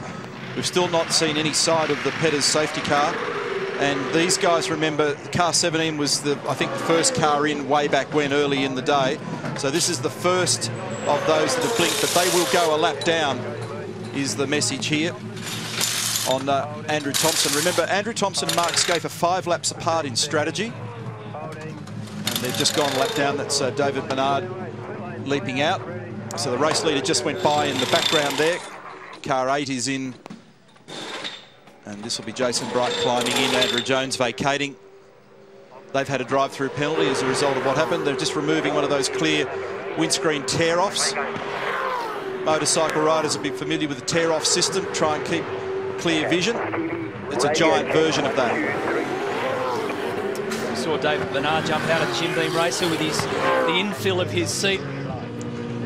So the important thing here, Matty, is that all the co-drivers here are now ticking the requirement to do the minimum number of 38 laps, which is mandated in the rules. We're well and truly past that. So, I mean, it doesn't mean you can't continue to run your co-driver if you chose to, but it just means that if you wanted to put your primary driver in the car now, there's nothing in terms of the rules and that element of the strategy to manage. Roland Dane, don't take a risk, talking to Jeremy Moore. In the centre of our screen, Craig Lowndes in battle gear and Adrian Burgess on the right. They've got their little red room set up there in the garage over to the left. So remember, there's a 5-lap offset between these two cars, 88 and 888. They're both at slightly different fuel loads, therefore, and they're both slightly different in terms of their current tyre condition. That red room's not for the drivers, by the way. It's for some fans and spectators who get a front row seat to the garages. It's a great innovation from Team Vodafone. Seeing a working garage at its maximum. So push hard is the word for Andrew Thompson, who has a 4-second lead now over Mark Scaife. There's our championship leader waiting patiently to get in that car and cut loose, and he'll know that Craig Lowndes will be jumping in the sister car. Tander ready in the lane.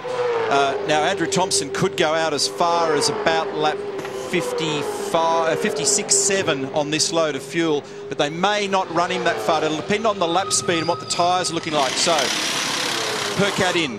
And you'd have to say, at this stage of the race so far, best on ground. Nick Percat, great job, well done. Only 2nd ever V8 Supercar start. And no driver assistant for these guys. Quite a few people not using that extra person that they're permitted within the rules, the crew. 5 seconds of fuel to go, lane's clear at the moment, so once the fuel's done, we're good to go. Fuel's been slowed down as Craig Lowndes prepares to take over from Mark Scaife. There's a restrictor in the fuel, 3.33 litres a second is the flow rate. Now, and the reason they slow it down and restrict it is to take the pressure off the drivers for the change process so that they get in and their harness is done right over the hands device and they're safely bolted into the car. And there's no Keystone cops in that. Normally it's about 4.1 litres a second, so it's about a litre a second slower. So Scaife in, 888. Lowndes will be at the ready. Scaife will be as hard in here as he can get it. Here's the control light, back to first gear, get the electronic button on, and then it's all the way down, and it's the world's slowest drive. When you've been driving around... But we're going to get you out this time. You are jumping out. So loosen those belts for me. So all the commands... The green light means that co-drivers in the car... So he's loosening the belts, neutral for the gearbox when he stops. He's now uncoupled the radio from the B pillar up to the right of the driver. Something, isn't it? You're about to replace an 8-time race winner at this circuit with a 7-time race winner. A 5-time touring car champ jumps out, a 3-time champ and legend of the sport jumps in. All wheels are done, Bull. All wheels are done. Super quick change too. Scaife was out in a hurry and Lowndes was in a flash. Good job too, Luke Youlden. Can you hear me, Luke? Can you hear me? Can you hear me? Wilbur, can you hear me? That's good, boys. They got their name right.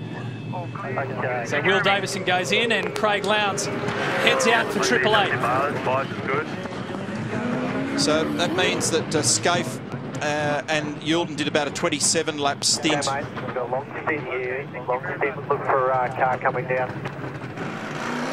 Out goes Will Davison. In fact, Scaife did about 27 and Lukey Yilton did about 29 laps on that load, so they didn't get right to the bottom of it, and that means that they reached a point where they felt they didn't want to compromise the tyres. They're in the fuel window. They've got a bit of fuel leaking here, or water. It's probably water most likely, because they would have topped up the water brakes and the driver water. This is Whincup standing by in the pit lane, stretched and warm, ready to go. Back to back because Thompson's coming in.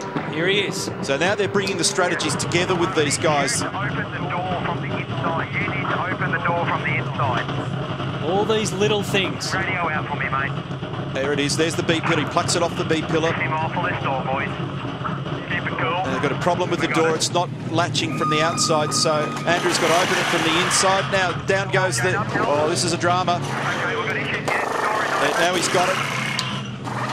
Briggsy, just keep an eye on this door, mate. Using a driver assistant. All wheels are done. So there's the radio coupled, the driver cool suit now coupled. Once they make sure the belts are over the hands device, up goes the window net too, and now in goes James Courtney at the other end of the pit lane. Back to Team Vodafone, driver assistant here. Yep, stay there. So this is costing them. Got to make sure, well no, there's fuel still going in. Just good. I'll get you to go. You're good to go. Merge in. All clear, all clear. Over to done. Yeah, the door cost them there. Yeah. They dropped the car there and they were ready to go, but they still hadn't managed to get Whincup strapped in. There's the other car. So Lowndes will come around and take over the lead of the race. Yeah, so they've swapped positions in all that. So that little door exercise cost them about 4 or 5 seconds thereabouts. Tander, meantime's just done the fastest lap of the race, so that's not bad on a full load of fuel, 35.74. So your leaderboard still has car 14 at the front of Jason Barguana and Shane Price driving, yet to come in for their second stop. Craig Baird, Lee Holdsworth, Paul Morris and Marcus Marshall are the 5 drivers out there who still need to come in for their second pit stop. So your effective race leader is now Craig Lowndes in car 888, with Whincup behind him. Here's car 6 of Will Davison and Garth Tander behind him. Former winners of this race together, now battling this race, and this is against each other. 4th position exactly for effective 3rd position. And these 2 cars sat on the front row of the grid. These 2 guys have partnered before and won this race, as you say. And Tander's got a quick car. We've just talked about the fastest lap that he's done. Shane Van Gisbergen's talking about a problem with the shift cut in the SP Tools car as well, which means it's not shifting gear properly. Tander down the inside, and he was very forceful then, and Will wanted to argue but realised it would have ended in contact. So up goes Tander 1 spot. That takes him up to 8th, but in real terms, Lowndes is the corrected race leader, then Whincup, then Tander, then Davison. So effectively, Garth Tander's just put himself into 3rd position. And you're right, it was an aggressive move. On the back of the fastest lap of the race, Garth Tander knew that if he can get past Will Davison early, he can put the hammer down and take advantage straight away. So he did so. Will Davison saying this car's got no rear grip at all. So he's talking about the car on screen there, the Trading Post Falcon. Clearly not very well balanced on a full load of fuel at the moment. And maybe the rear tyres have overpressured a little bit. They're saying, let's make some anti-roll bar adjustments on that car. There's the 2 levers right in the centre, down low, that he'll be reaching for and trying to adjust. He'll be wanting to stiffen up the front bar and soften off the rear bar to try and correct that imbalance in the vehicle. Shane Price is the leader. There's about 5 cars yet to take their second stop.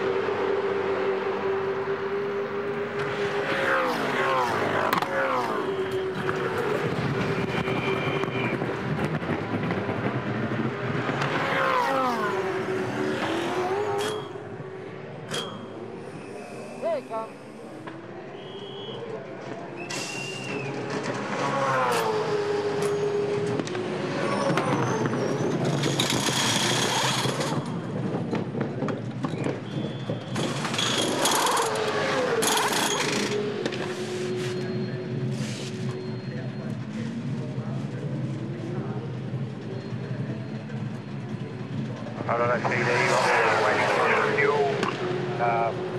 21, when you rear bar back, yeah, front bar back's about 9 rears. If you rear bar well, you need to go brake, go, make it all good to go. Okay, cold tyres, full tank of fuel.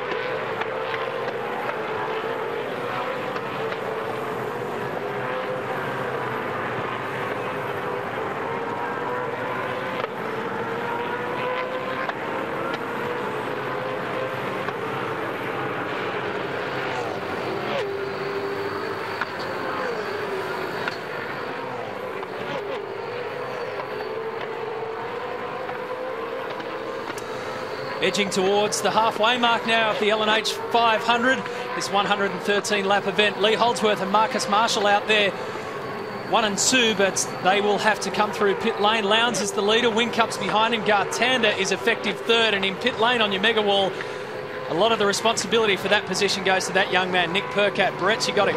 Yeah, Matty's got to be content for man of the match today. Nick, boy, to regroup after that start and go on to get the result you did was outstanding. Take us back. What happened at the start? So basically we rolled up to the line like normal, and I've had a little bit to go to get into the box, so I brought the clutch up a bit, and my mistake, it stalled the car. So that was the first error, and then I went to start it again. I could just hear the solenoid kicking, so I'm bashing everything in sight basically to try and get to fire, and telling down the radio that I need to rock the car to get it to try and turn the gear on the starter motor and start the thing. So they finally got it started, and obviously started in pit lane, and had Al on the radio, keep me cool, and I think we passed about 20 odd cars, and the car's great. We've went back on a change from this morning, and it's made the car right back to where it was yesterday, so GT will be all over it. I think it's brought him back hopefully into a decent position to get back up there. I reckon you've done that, Nick. You kept your cool beautifully, and Neil Crompton said earlier today, careers will be defined today, and I think you might have had a career-defining moment today. Hopefully. I did say yesterday, sink or swim, and I think I started to drown myself and then recovered, so it's all good. I hope we can finish it off strongly. The car's good, and I'm looking forward to seeing GT at the end. Well done, Nick. Good stuff. Threw himself a life buoy. You reckon it's going to be not too far in the distant future we'll be calling Nick Percat in the main game full time? Oh, with drives like that, no doubt. I mean, plenty of people up and down here watch all this stuff with great detail, analyse what goes on, and they'll see the job that he's done. And he's done both, really. He's done sink and swim today, as he said. So, great to see the honesty there. Made a mistake at the start, but we recovered from it. When you consider where he was at the end of the first lap of the race, starting from pit lane and Stone last, and then being able to climb back up, and Garth Tander's in contention. So, with one stop against his name, Lee Holdsworth is the leader of the race. 15-second margin from Craig Lowndes. Then Jamie Whincup, who just a moment ago did a very quick lap. Marcus Marshall next. He's slightly out of sequence on one stop too. And then Garth Tander next in the queue, fifth, with 2 stops. This is a very, very interesting motor race now from this point. A little upshift problem on the Shane Van Gisbergen car in position 7. On screen there, the blue car on the right. James Courtney behind him after Cam McConville did the opening duties for car number 1. Couldn't have asked for a better day on the island. Couldn't have asked for a better racetrack on the island. So what's really interesting here is the battle that looms between the charging Tander, who in corrected terms is third in this race, 12.7 seconds off Jamie Whincup. There's really nothing in it between 88 and 888.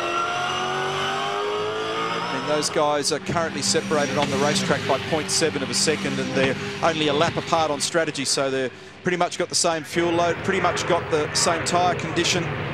So it's just a fair fight between the two guns in 88 and 888. And this guy here, now Garth's got to be super careful though, because if he goes berserk early, and he's done enough of this to know exactly how to handle it, then he could hurt the tyres. So on the one hand, he's trying to bridge this gap, but on the other hand, he's got to try and nurse the tyres a little bit. This little bit of traffic here will be hindering Jamie Whincup. Car 3, the Wilson security entry, because Dale Wood's behind the wheel of that one, because Whincup was chipping away time-wise against his teammate. And in fact, the last lap, he did a 1:35.7, and Craig Lowndes did a 1:36.1.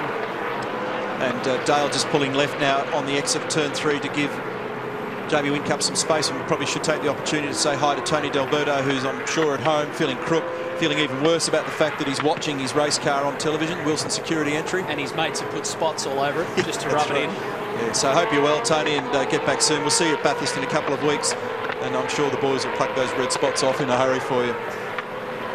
So Lee Holdsworth yet to pit. A quite fascinating opening stanza of this race. I think Mark Scaife's on the line down there in Team Vodafone. How do you read it, Scafey? Good job. Yeah, thanks, Matty. It's been, it was a very exciting start. There's a lot of cars, obviously, that are in contention with this race. Obviously, the Andrew Thompson, Jamie Whincup car was very strong, and I didn't want to get involved. I mean, it's way too early for us to have a race for the lead when anything can happen in this race. So when Andrew was coming back at me again, I let him by and just hung on there behind. So the car feels quite good. It's one of those races when the conditions have changed. You know, we spoke earlier today about the wind direction. It's the first time we've properly run with the wind coming from the south. So there's 3 or 4 spots that are very easy to trip you up coming into turn 4, through the hay shed, and also down into the first corner. It can be way deeper, almost 50 metres deeper under brakes at turn 1. Mate, it was a carbon copy of what you guys did last year. So is it the case of, if it ain't broke, you know, don't try and fix it? Yeah, look, strategy-wise. Yeah, well, that's right, Matt. I mean, we did the same thing last year with the co-driver starting. We wanted to, you know, what you've got to do is a little bit like Bathurst. You've got to be there with 20 or 30 laps to go, with a car in really good nick, with good tyres to put on at that stage. And we've got green tyres for the last stint for both Whincup and Craig. So what we've got to do is you buy a ticket to that last 20 or 30 laps. Scafey, it's Larko, mate. I just want to ask you a question. You had that contact with Andrew Thompson early in the race. I noticed you drilled his right-hand door. Now, it was the right-hand draw that pulled him up in their pit stop that allowed you to go past. Mate, that takes experience. Nice work. I was just about to say, Larko, that's just experience. I've seen you do the same thing before. Obviously, I didn't mean to run into him, but it was on me. I'm going to hold down turn 4, and when we got it turned in, because you're on cold tyres, the car started to run wide, and I thought, oh, this is going to make contact here. So I knew that Roland and Adrian and all the guys in the crew here would be off their brain, but it was fine. It hardly hit. It was no drama. Scafey, it's been a while since you've leapt off the line in a V8 supercar, even longer since you've had to go through a false start procedure. So I bet your heart rate went right up and then right down and then had to go back up again. It would have been hard for an old bloke. Actually, Crompo, it seriously was, because when you do it all the time, those sorts of things you take in your stride. When the yellow lights came on and it said start delayed, I'm going to the boys on the radio, what are we going to do, what are we going to do? Because I didn't know whether basically we all took off and we come back around, or whether we basically, you know, we just turned the engine off and save fuel or whatever you did. So you're absolutely right. I mean, as I said, when you don't do it all the time and you've got to go and recapture that anxiety and get yourself ready again, I found that quite hard today. That was actually a pretty difficult part of the race. You weren't alone in the what are we going to do stakes. There was 27 other guys around you. So what now, massage for you, mate? You'll go back to your Winnebago, will you? Or? Well, look, Matty, the unfortunate part for me is I'll end up having a beer with you two blokes tonight, so that'll knock me around. Yeah. I'm just going to go and lock the commentary box door. I'll be back in a sec. That's all from Mark Scaife today. See you later, mate. Good job. Well done. Thanks, guys. Yeah, good work, mate. So Lee Holdsworth yet to pit. He's at the front of the field, but will have to come through pit lane. So Lowndes in car 888 is your effective race leader, and there's his teammate behind him, just dragging a bit of dirt as he gets around Dale Wood. So it took a while for Jamie Whincup to release himself of Dale Wood traffic in front of him. Holdsworth and Ritter still to come in. Lowndes and Scaife, the pairing who won it last year, are in control, but there's still 57 laps to go.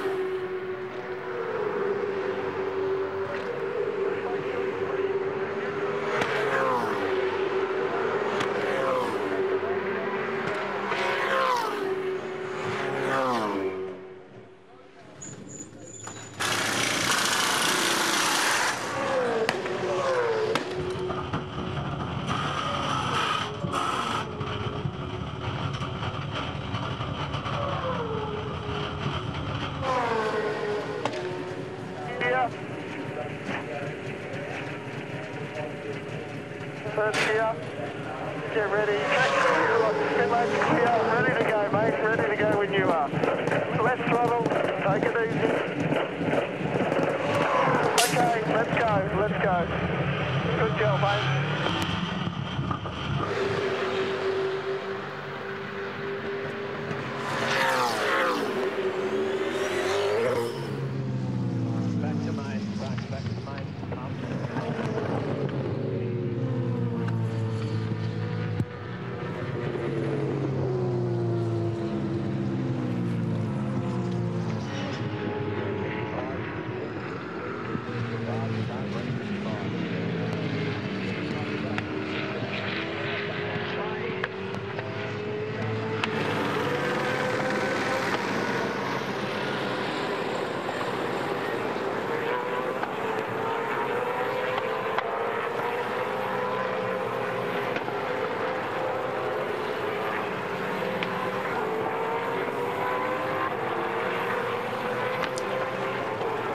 Well, the field has been cleansed again as we continue live V8 Supercar racing here on 7.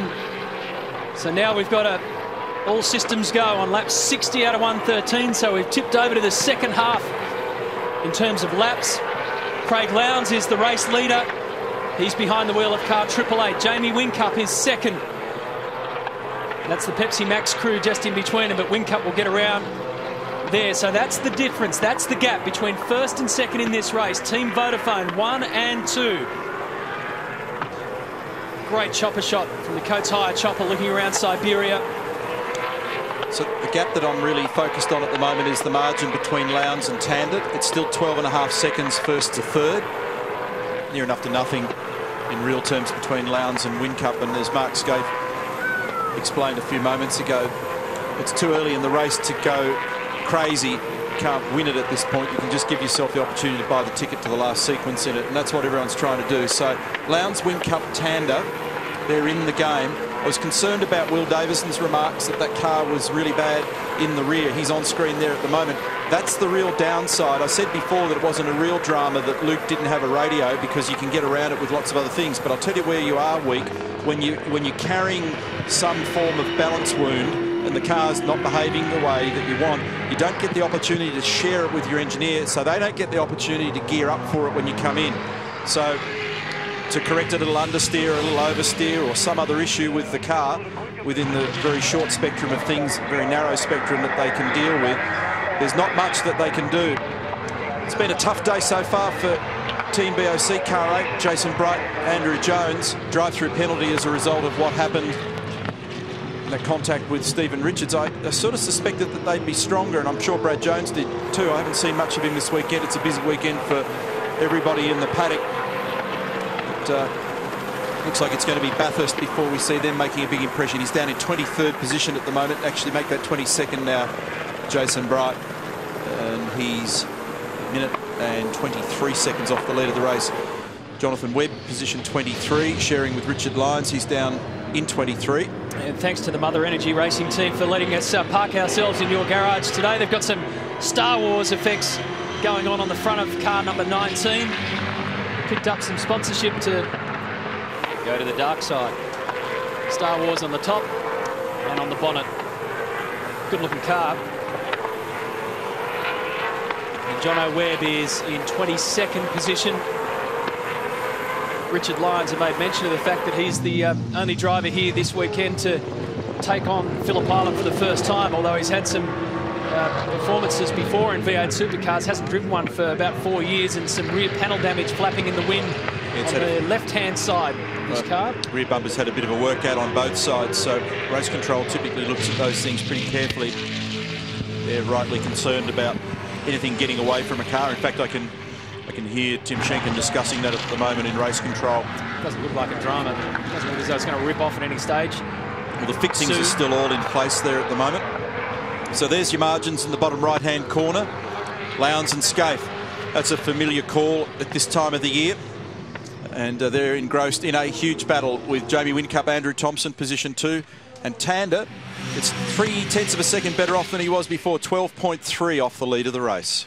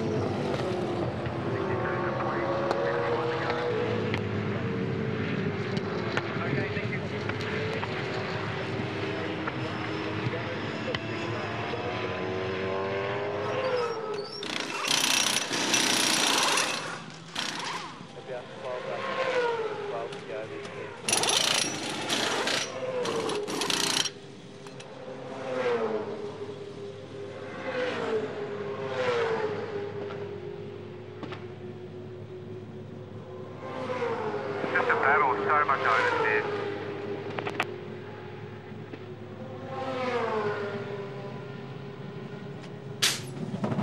Go.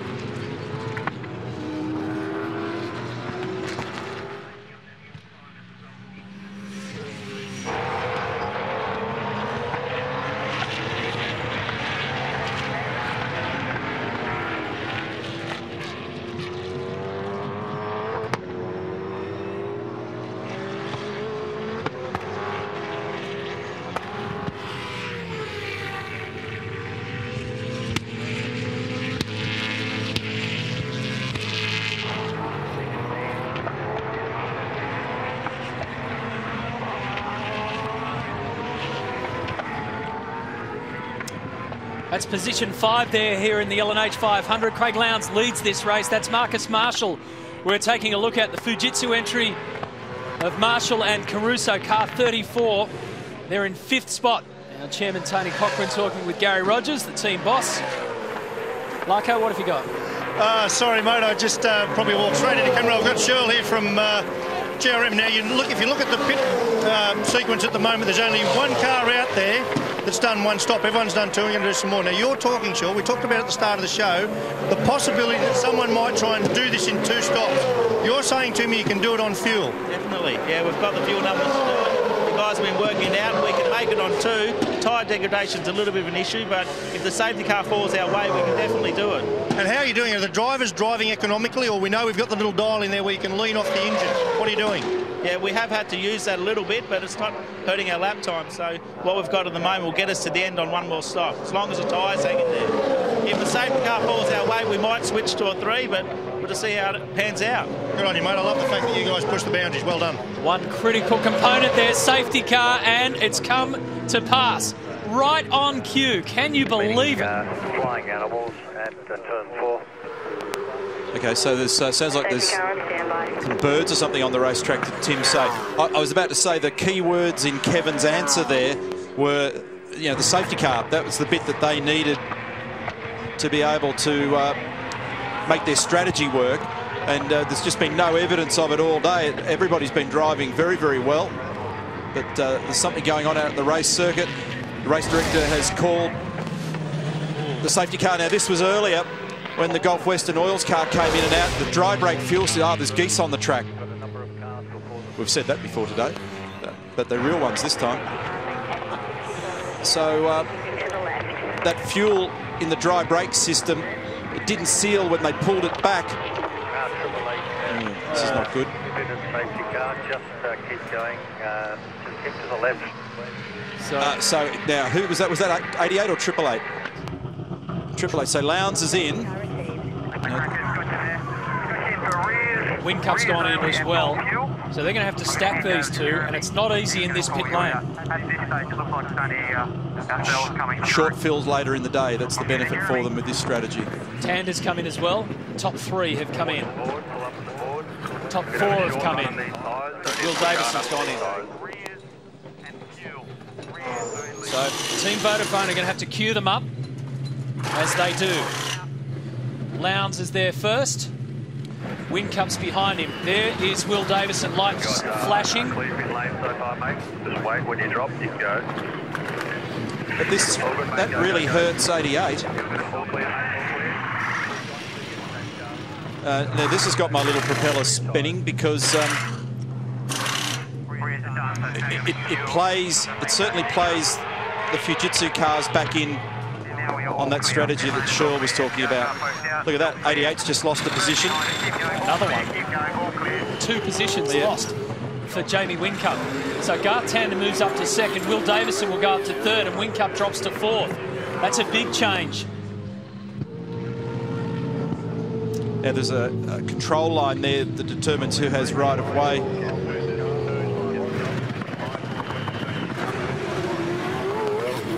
So it's worked for one side of the Team Vodafone garage, but not the other.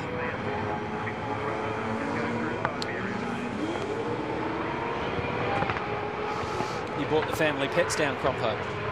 Keep them in that cage that you've got. Yeah, we've seen the waterfowl down here before, and seagulls, and there are geese, the various lakes and things in and around the property. And when there's testing and tyre testing and stuff on down here, it becomes a bit of an issue that you've got to be very, very careful of. Obviously, nobody wants to be harming the wildlife down here.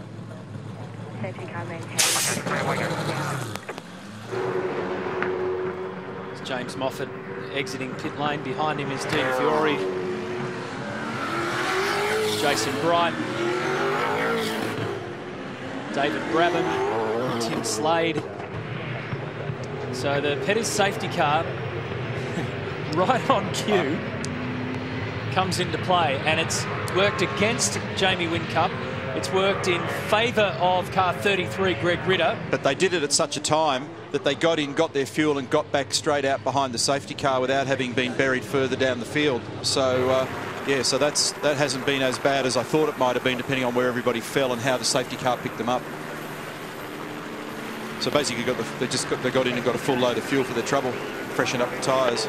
So the order is Lowndes, Tander, Davison, Will Davison, Whincup now 4th, Steve Owen 2 stops next to his name 5th, Greg Ritter 2 stops 6th, same for Stephen Johnson 2 stops, then Shane Van Gisbergen and James Courtney. So effectively count Owen, Ritter and Johnson out of that leading equation, and Van Gisbergen and Courtney. Yeah, anybody that taken the stop late in this process will get really buried because they'll be right at the end of the train. I thought I intercepted a message that said that Whincup only took 2 rears on them, which probably stands to reason because the fronts would be young anyway, but we'll verify that.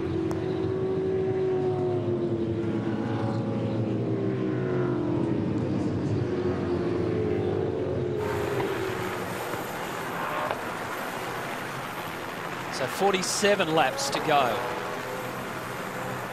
of this race. Bit of a wildlife crossing down at turn 4 was the reason for the safety car. Not only do we not want to harm any wildlife, but they can have dire consequences in terms of when the race cars collect them. So cool heads all round, and we'll go into another phase of this race. Well, Matty, in an earlier phase, Andrew Thompson did his bit for Team Vodafone. Interesting first stint for you, Andrew. Yeah, you know, we got a good start. We didn't really lose any spots. Managed to pick a few cars off. We got a little bit of a nudge from Scapey on at Honda, so that when we got to our pit stop where Jamie had to get in, you know, we just couldn't get the door open. So I used my foot to jam the door open. So we lost a bit of time, and we lost a couple of spots because of that. But you know, Jamie's going well. Safety car, you know, it's fallen probably, you know, equal for a run. So you know, it'll be interesting to see how it plays out in this later part of the race. Well, you did your bit to get the car in a great position. Well done. Yeah, thank you. He did a good job, Andrew Thompson. He's the current leader in the Fujitsu Development Series. Look at the activity going on here in pit lane, and you wanted to see what they did with car 88? Yeah, it is rears only, so I've opened up that question, and yeah, so they just to try and get a bit of the time back there from the queuing. They didn't do all 4, and no real need to change those fronts anyway. No doubt about it. Garth Tander will be one to watch on the restart here. Lowndes is so experienced that he will have ultimate control from the front of the field, but Lowndes, Tander has shown straight up that he's very aggressive today. There's a Lowndes-esque performance on turn 12 to get this restart underway. The first of the day after the first safety car. And off they go. Up over the rise, back down the hill. What will Tander do? Will he wait? Will he think about it? Will he pounce early? Will Davison's behind him. And Garth Tander was questioning how early Craig Lowndes went then. There's a rule regarding that, how hard you can go after the safety car's peeled off, but Lowndes was sliding. He's taken on 4 tyres on that car, so remember that they'll all be cold. So just for clarity, Lowndes 4 fresh cold tyres, Whincup 2 fresh rear tyres only. Turn so 4 this is a dog fight from here. Greg Ritter goes on the inside. Tander had a look at Lowndes there at the right hand of the hairpin. This won't be fuel to the finish, by the way, folks. In case you're asking that question at home, they need, unless there's a very big safety car intervention, they will need one further stop before they can get these cars home. Lowndes, the defending champion here with Mark Skaife. Garth Tander won the first 2 L&H 500s. He had Skaife next to him in 08, Will Davison next to him in 2009. Down to turn 10. Inside's where they make their mark, and James Courtney does so on Stephen Johnson. So that's for 8th for James. So fresh tyres also on Tander's car. If you remember at the beginning of the previous stint, Tander was very, very quick on fresh tyres with a full fuel load. At one point he punched out the fastest lap of the race. On that subject, Lowndes has just done a 1:35.6. Well, the rubber flying up off the track, just off the racing line. So there's a real sprint race on between these two right now. And after the shocking run that they had at Queensland Raceway, those that are in 2nd and 3rd at the moment, the teams, Toll Holden Racing Team and Trading Post Racing, be well pleased to see their cars at or near the front of this race. This is a fascinating battle at the front. The free-flowing, flamboyant Lowndes against the ultra-professional Garth Tander. They've both got their race faces on at the restart. Greg Ritter putting pressure here on Steve Owen. It makes the story more about raw pace and hand-to-hand combat now than who's on what strategy, which is always a little more exciting. So these guys now hard at it. If they ran all the way to the end of that fuel load, on average, that's going to get them to around about lap 102. Remember, it's a 113 lap race. So there'll be a squirt and go right at the very end of this race. Oh, look at that, Shane Van Gisbergen. Oh, right, tucked up in behind.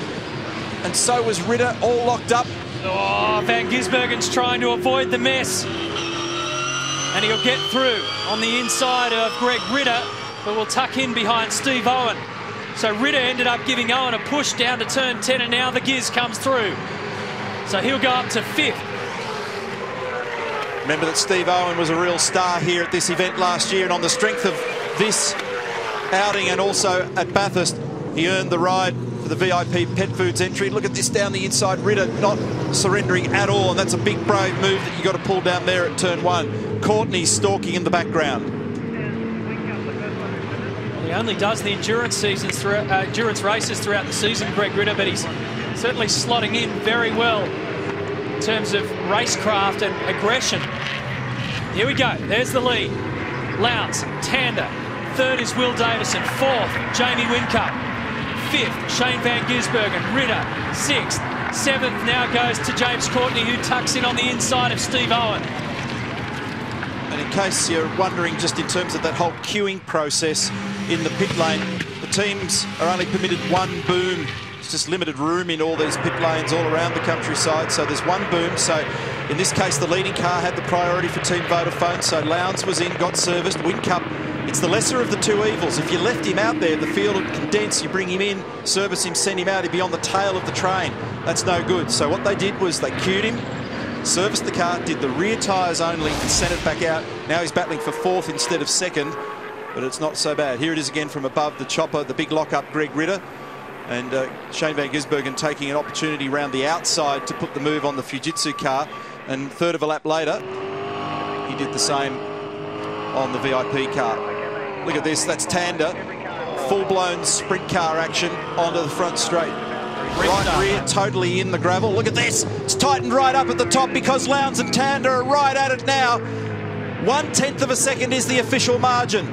They're on their 71st lap of 113, and it's turned all the way around now back into a full-blown sprint race. Tander's got pace. Maybe Lowndes is not willing to hammer the tyres too much, or maybe he doesn't quite have the balance that he's looking for. Will Davison, meanwhile, continues to hold off his former housemate in Jamie Whincup. So Vodafone leads, Holden Racing Team leads Ford Performance Racing with Team Vodafone again behind that. This battle here, though, is incredible. Both of these guys have won 500s. They've both won up at Bathurst. They've both won championships. They're both as good as it gets.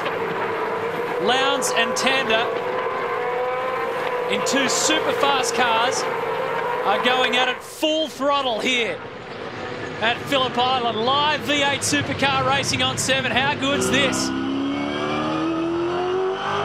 Shallow climb out of the hill there for Tander. Drove the car very square. He doesn't want to overload the rear tyre. Jason Bush, Alistair McVeigh, Mike Henry in the background at the Toll Holden Racing Team bunker. I don't think anyone's breathing in there. It's like a different world, isn't it? Back onto Gardner Straight.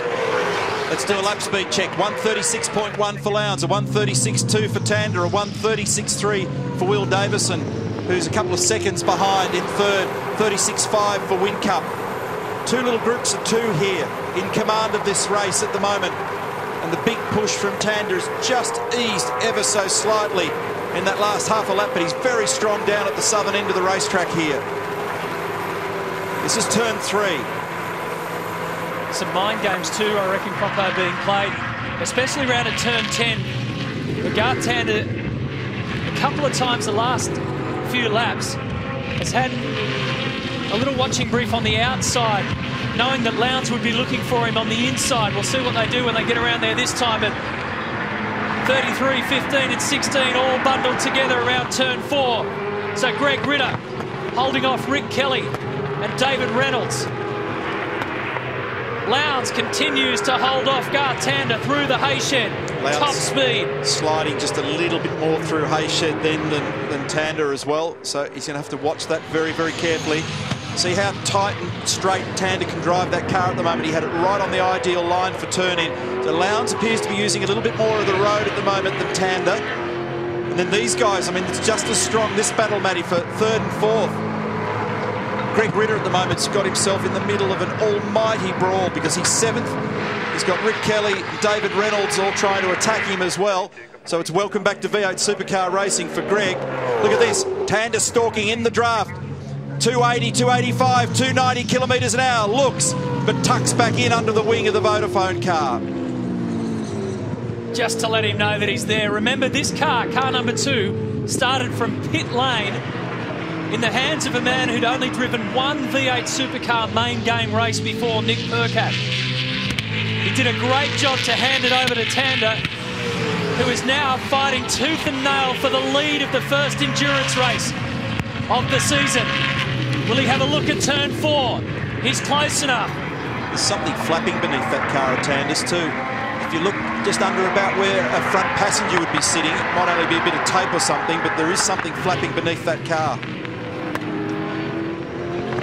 Looks like some sort of tape. It's certainly not doing anything adverse to his speed. Well, it could be related to whatever was going on at the line, so we just keep an eye on that. Nothing wrong with the pace at the moment, though, as you said, Matt.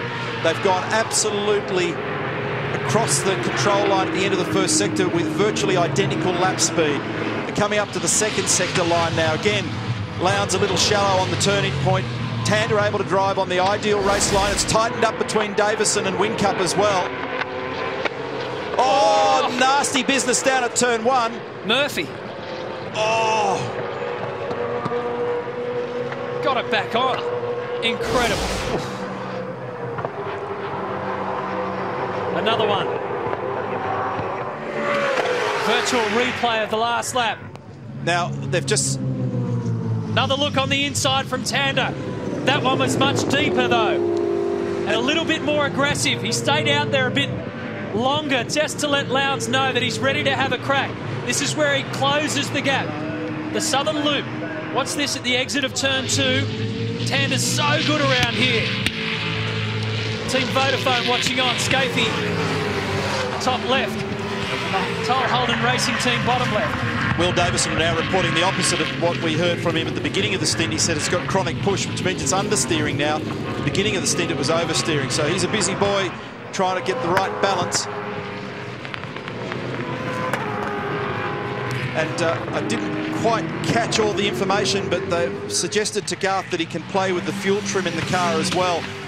So I imagine, given that they're not fuel critical at the moment, that message, if it were my driver, would be turn it up, hose some fuel into it and use every last brake horsepower that you've got at your disposal. Yeah, it's an interesting one though, Neil, isn't it? Because, you know, if these guys are all going to pit around with 10 laps to go, it's really going to be who has the shortest fuel stop.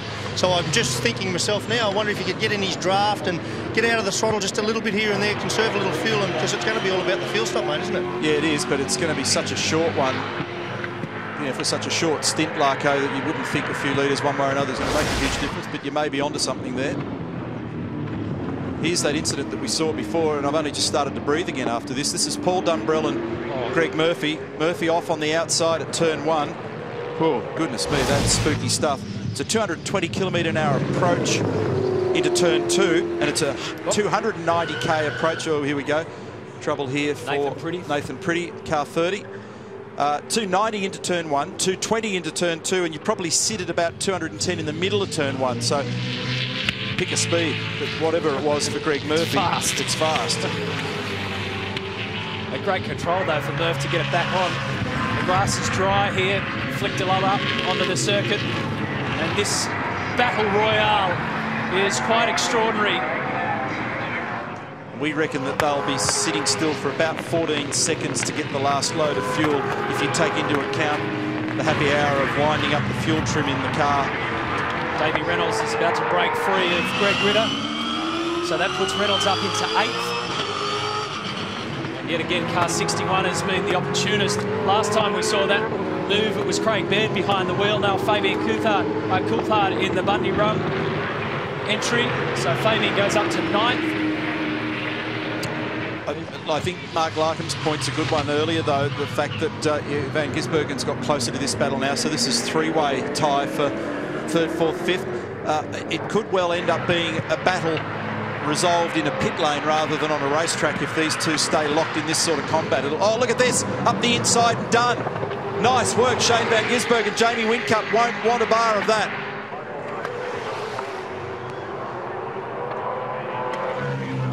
Here we go. Oh, for the lead on the inside at 1. Unbelievable. And Tander's got it done. Slides out the other side. You do not often see that move in V8 supercar racing. Wow. He signalled it a few laps before and then took an almighty deep breath and made it happen. Garth Tander takes over the lead of the race and puts the Toll Holden Racing Team within striking distance of an amazing 200th race victory.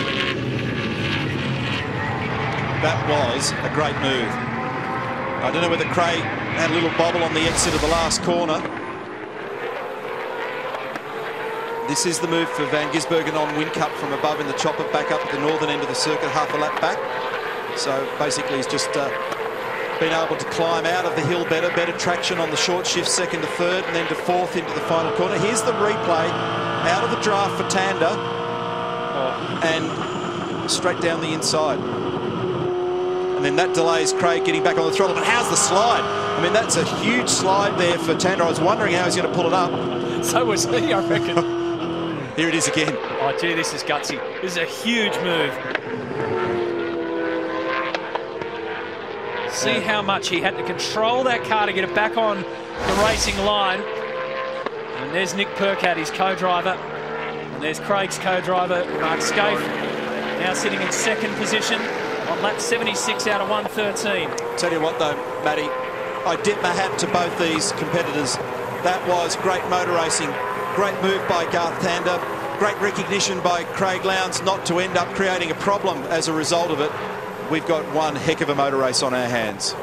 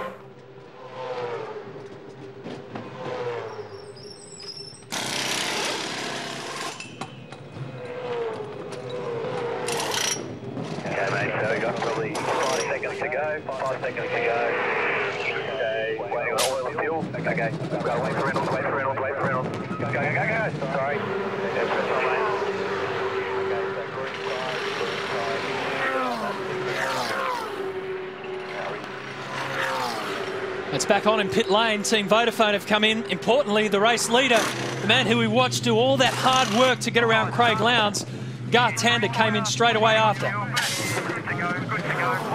Yeah, but this is really interesting now because it's put car 2 and car 888 on different strategies, and Team Vodafone opted to bring Whincup in as well and do the same as what Tander's done. So they're now fueled to the end. Garth's got 4 brand new tyres on that car. He's going to try and make maximum advantage in this phase of the race. But of course, he's got to do a whole stint on these tyres, and they'll be pretty tired towards the end. I'd be curious to see what they do with Lowndes now and how they play this, Larko. Neil, I'm just down here, mate. This is where it's going to get really exciting, mate. Ah, he's in. Yeah, and 4 green tyres sitting out on the pit lane for Lowndes as well. Watch this space. Yeah, so they've reacted. They've reacted to that. They need to cover him. So Tander trying to do what you may hear them describing in Formula One here, is basically sort of an undercut, trying to get an advantage out of that green tyre now for this next lap. But they're bringing in car 6, Will Davison, as well. He's been complaining about balance issues, so look for a tweak on that car. Here's Tander pushing this thing within a millimetre of its life on cold tyres through the hay shed. Van Gisbergen's the leader of the race. He's complaining of an intermittent misfire and upshift problem with the SP Tools entry. Straight entry here for Lowndes. Couple up the fuel. All 4 tyres being changed.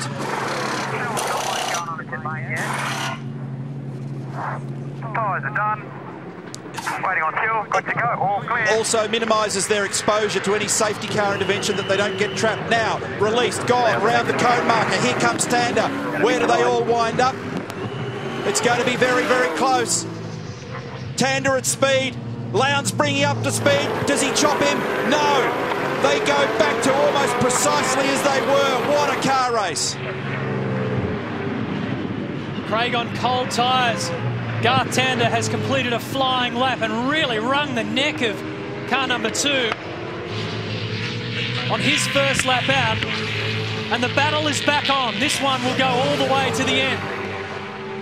So they're fueled to the end. Doesn't matter whether the safety car comes out. They don't get trapped. They've taken the opportunity to get this all tidied up early. They didn't run long on that last stint. Will Davison is behind them. Jamie Whincup is behind Will. So it's situation almost exactly the same. It's incredible how you can process your way through pit lane and still pop out in exactly the same manner. Here's the important message here as we go back and have a look at something a bit further down the field.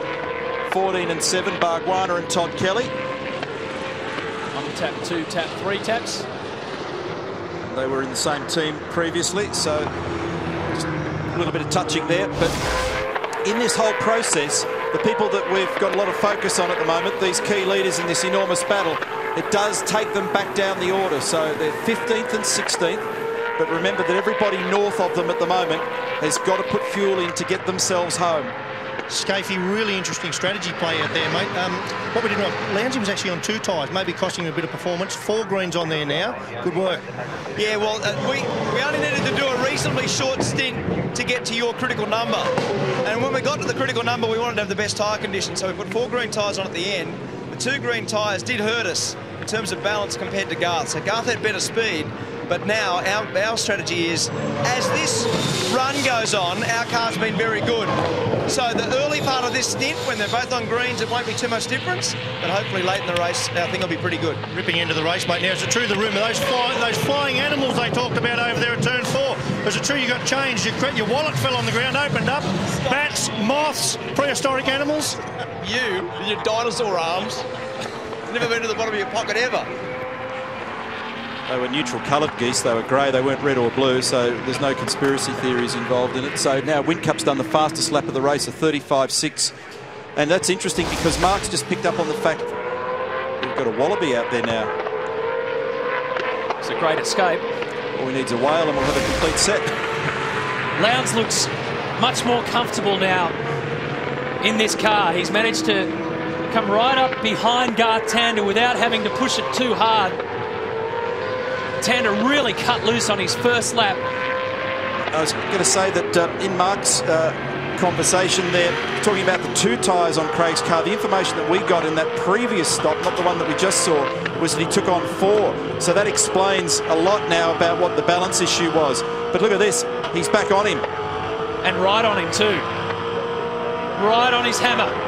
Now using the draft. It's the reverse. This is what Tander did to Lowndes a few laps ago. Now Lowndes has a look, has a think, slots back in for turn 1. And the fact that it was imbalanced means that that was the reason why Lowndes didn't get off turn 12 very well when Tander made the attack. So his corner exit speed would have been down, which made him vulnerable to Garth at the end of the straight. So that kind of explains all that better to me now. They're 10th and 11th on the road, but those in front of them will have to go through pit lane again. So this is the battle here, and behind them, Will Davison is getting enormous pressure from Jamie Whincup, who's just done the fastest lap of the race. Got him. Done. Just at the very last moment, right on the threshold of the brake performance and tyre performance of that car. The other thing is a key rival of all of these guys in Shane Van Gisbergen is now just in the pit lane. So they've left him a little longer, so you've got to keep an eye on him as well. And he was on a flying raid just before all that pit stop activity took place. So Van Gisbergen in the SP Tools car. Meanwhile, Lowndes continues to stalk the rear of car number 2, which started in pit lane. Amazing turn of events. Nobody's won a race in this championship's history from starting in the lane, and right now Garth Tander can turn those books upside down. So where does Van Gisbergen pop out? Here come the effective race leaders. Here they come. There goes Tander. There's Lowndes behind him. The Giz comes out. Lowndes has a look, and Lowndes will get this job done back in turn 1. Tander fights back and says, no, you won't, Mr. Lowndes. Keeps the lead. High stakes. Great contest. Both gave each other room. A huge lunge by Craig Lowndes then. This is a real nail-biter. Maximum attack from both. And Gisbergen back into effective 4th then. So Whincup was clear of him, I believe, but it was so focused on this at the moment, and rightly so. Lowndes again, a look up the inside of turn 4. Tander just closes down slightly. There may have been gentle contact. I think there was. So close on the run up to turn 6 at Siberia. Nose to tail. Cars so evenly matched. Drivers not giving a millimetre. Just when you think they're going to get it done, the other driver responds and shuts the door. Because they're going so fast, because they're pushing so hard, the tyre degradation here, the way in which they degrade, it's going to continue to increase. Watch for the move down the inside by Lowndes. Jumps out from underneath. He's got position. But Tander hangs on, tries to make sure there's a tonne and a half in the way. Now he yields. Change again for the effective race lead. What a beauty. So Lowndes now slots up to what is 9th position, but effectively that's first. Fabian Coulthard, Russell Ingall, Jason Bargwanna, Marcus Marshall, Jason Bright, Alex Davison, Jono Webb and Greg Murphy will all have to pit to get to the end of this race on lap 84 of 113. Which means there's 30 laps to go. So that last radio message before is a really critical one, and that is you've got to look after these tyres. Eyes forward from Jeremy Moore to Craig Lowndes. You've got to look after the rubber. So where does that leave Jamie Whincup, who's behind them and really hasn't had to do any battling? There he is. Look, he's arriving on the scene because he hasn't had to chew up his tyres. He hasn't had to fight off anyone. He had to get past Will Davison, but then found a little bit of clean air. This replay. This is down at turn 1, the lap before. Check it out.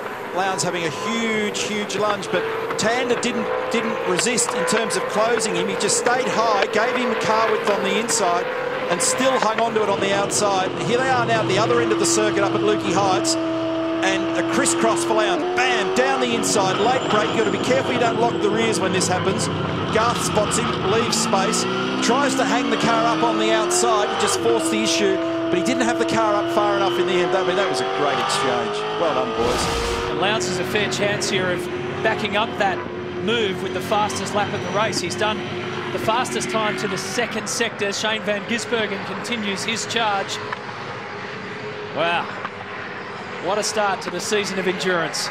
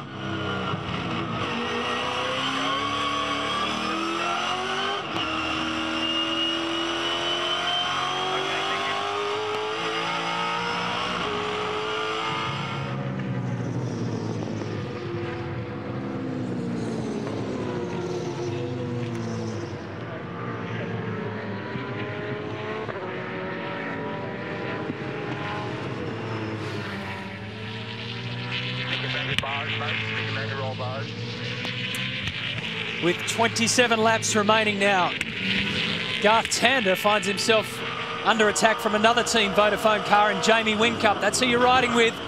Effectively positioned third. Fabian Coulthard leads the race, but will have to stop. Unless, of course, we get another safety car. Jason Bargwanna, Marcus Marshall, Jason Bright, Jono Webb and Greg Murphy. The top 6 cars yet to pit. And I think the word that we're going to thrash before now and the end of the race is we're watching James Courtney and David Reynolds action during the break. James locking up down the bottom of the hill and David on the big attack in the Stratco car. I think the word degradation is going to get a fair bit of use, because I think that's going to be the talking point now. How tyres wear, how drivers look after them, because Whincup now really attacking Tander. You can see him locking the rears. Garth on the way down inside the left-hander, or should I say the right-hander, down at turn 10 at the bottom of the hill there. Garth Tander, and I reckon Shane Van Gisbergen might play in here as well, just looking at the numbers that we're currently seeing. Some sort of fluid going on the front of Whincup's car there. The front windscreen. On that trip, we need to round him up as quick as we can. I know you know this. You're doing a great job. I'm telling you anything you don't know, but just do it anyway, if you don't mind. But I think when you go back to that battle that we spoke about, when Garth Tander was battling away with Craig Lowndes, like I mentioned, Whincup had a bit of a free rein at that stage to just knuckle down, do quick times, and not degrade those tyres any further than the level that they're going off anyway. So that's allowed him to get track position and also allowed him to start having a look here at Garth Tander at turn 4. And there you go. He'll hold on, he'll hold on. Oh, Garth's going to fight back for this one.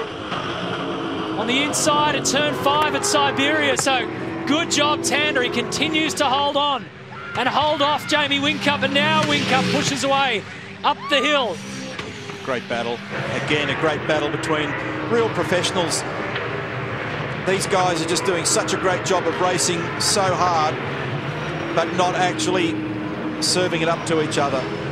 And in the last stint, we've just run some numbers. Van Gisbergen, who's just looming in the background there in the Blue Falcon SP Tools car, he had the least amount of tyre degradation. There he is.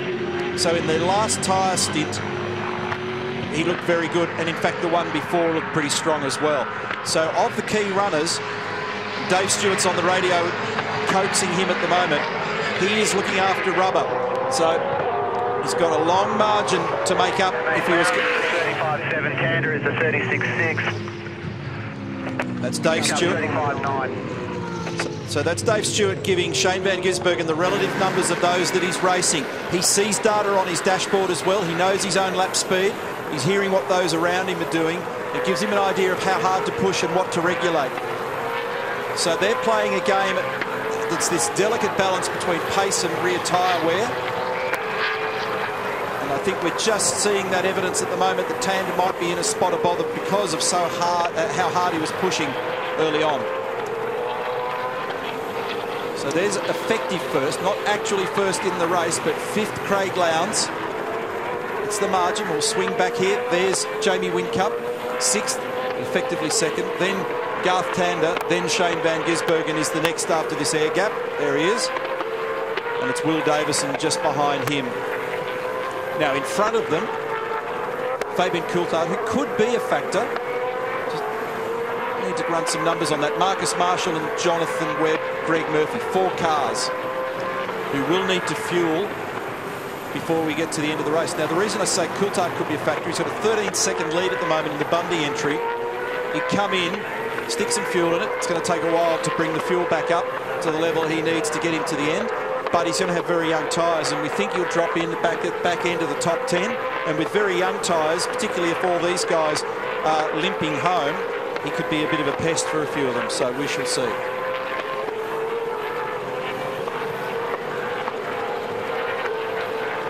Captivating circuit and a captivating race from the word go, when it even got off to a false start. Big Percat couldn't get car number 2 going. Now, last time through, incidentally, Lowndes and Whincup in the high 35s. Now the track comes to them at this time of the day. There's a bit more rubber. There's better understanding. They've trimmed up their cars. It's kind of the best things are going to be during the day, plus the temperature's tapering as well. There's the gaps. There's Van Gisbergen. There's Will Davison. Pole sitter. What a squat in that car as it leans on its rear coming off the right-hander. Hairpin, turn 4. Now, battle here, cars 7 and 33. This is Lee Holdsworth versus Todd Kelly. They're arguing over 14th and 15th, and that sound you can hear are the rocks flying up under the inner guards of the car at turn 3. It's pretty much considered a given that Lee Holdsworth will be on the move next year.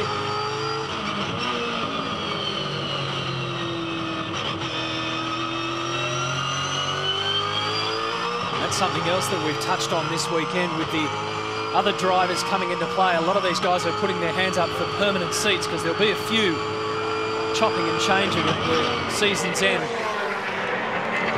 Marcus Marshall and Jonathan Webb have pitted, so this is further cleansing the field.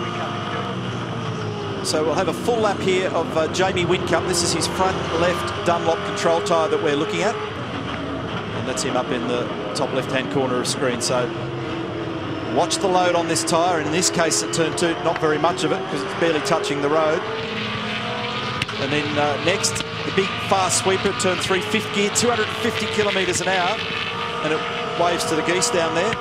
And then big crush under brakes into turn 4, 2nd gear. Big distortion where you ask the tyre to not only stop but also turn for you. A little bit of curbing.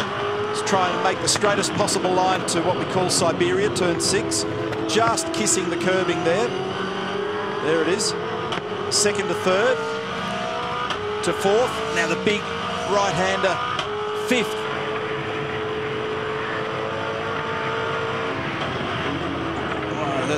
Through that right-hander at Haysham, it's just an awesome bit of road. And then over the top of the hill, we've seen a couple of moves here this weekend. Looks like there might be one again now. That displaces Greg Murphy. Lap down.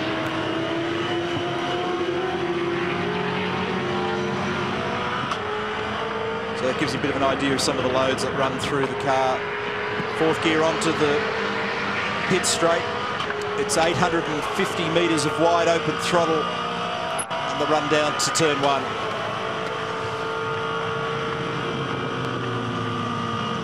And watch this.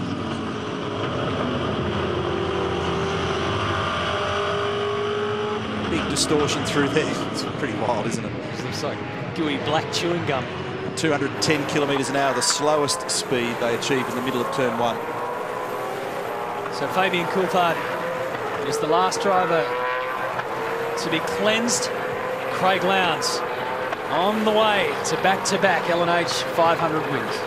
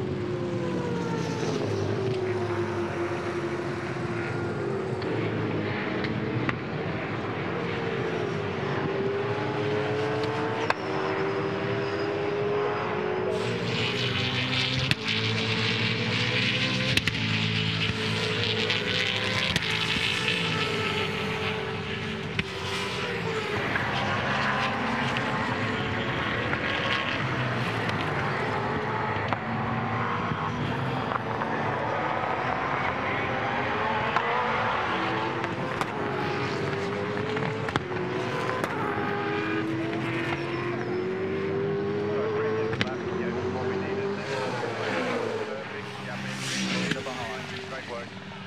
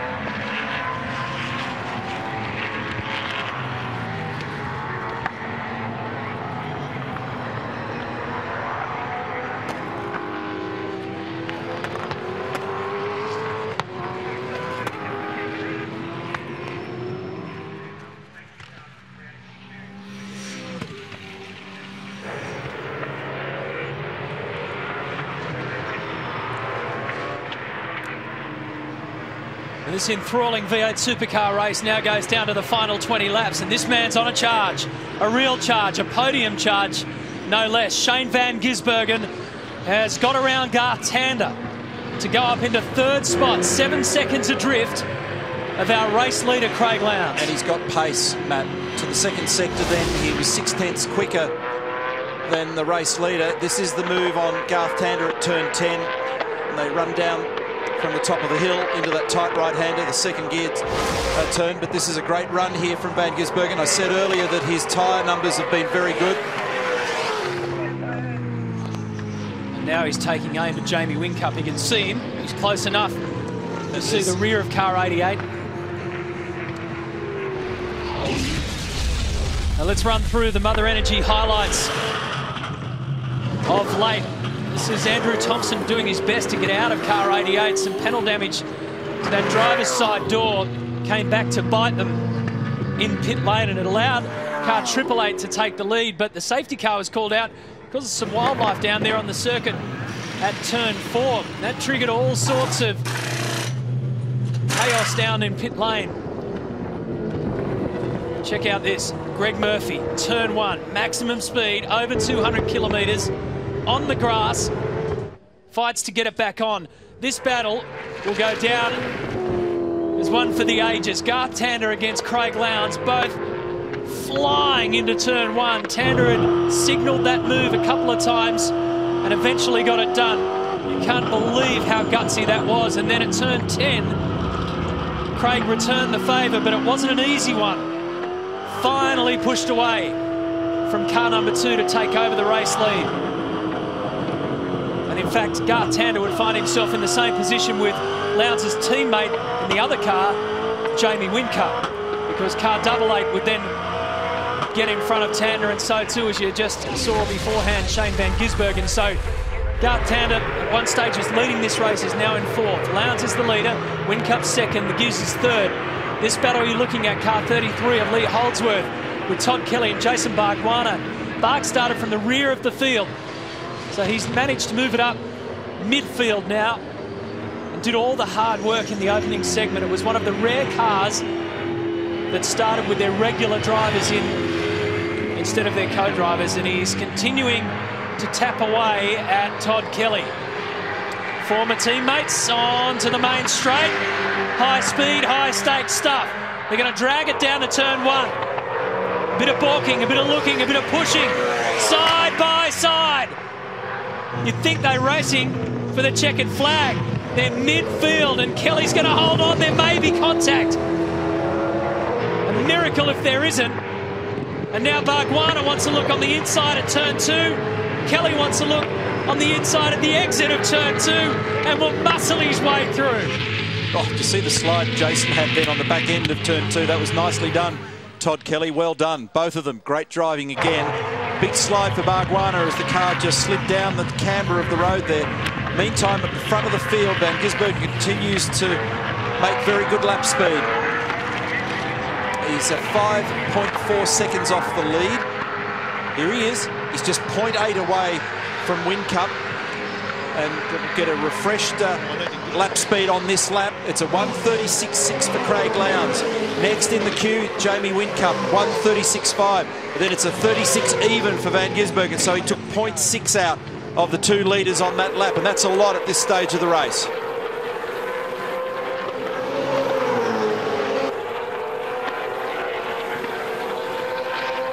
Look at this. There's going to be a change for position here shortly, because this is obvious speed from the SP car. Good balance, good tyre management, good driving, and he and John McIntyre have put themselves in a position where they're strong when it matters most. Half a second faster last time around. Rear brake, that time for Whincup into turn 4, it just slid all the way into the corner, so the rear tyres are hurting on this car. Watch up the inside now, job done. So that was pretty easy there for Van Gisbergen. P2. Now, next in the gun sights. 5 seconds up the road. The reigning champions. Neil, and one of the issues you talked about earlier on, I talked to Dave Stewart over here, his engineer, about the intermittent problem he's had with the gear cut. Now, on the throttle traces I can see, he's holding the throttle flat all the time, so that's not a drama. But I will just see if we can grab Ross Stone just having a chat there. Just 1 sec. Roscoe, sorry mate to interrupt. We're looking at Shane's tyre degradation figures from that last run on his tyres, and he was the best in the field. Think he's strong enough here to go all the way? Well, they were used tyres. They have done some laps, so front's off the other sessions. So time will tell as usual, but we're not going to leave anything on the table. We're going to go for it. But I can see that. I was just saying, I was looking at his throttle traces there, mate. He's not leaving anything on the table. No, he's pretty happy out there. Car's really good. So just need a bit of time, see what happens here. All right, good luck. Well, you know what? If that's their strategy, they've got the right man for the job and leaving nothing behind in Shane Van Gisbergen. Yeah, and I've just got some figures here. And I mean, there's no doubt I don't even need to read out the itty-bitty detail, but Van Gisbergen, of the 3 key runners at the moment, has got less than half the amount of lap-by-lap tyre degradation to the Vodafone cars. So 4.7 seconds is the gap. They're on lap 98 of 113. Have a look at this exchange here. Todd Kelly on the outside, Jason Bargwanna on the inside. This time, Kelly rooster tails onto the front straight. More than 200 kilometres an hour in 4th gear. It's going to end in tears, that one. And he's not happy. Here's the leader. Now, let's remember earlier today in the warm-up session, Craig Lowndes and Shane Van Gisbergen came together at high speed around this part of the circuit. In a heartbeat, Lowndes is going to have car number 9 on his tail. The LNH 500 certainly not done with yet.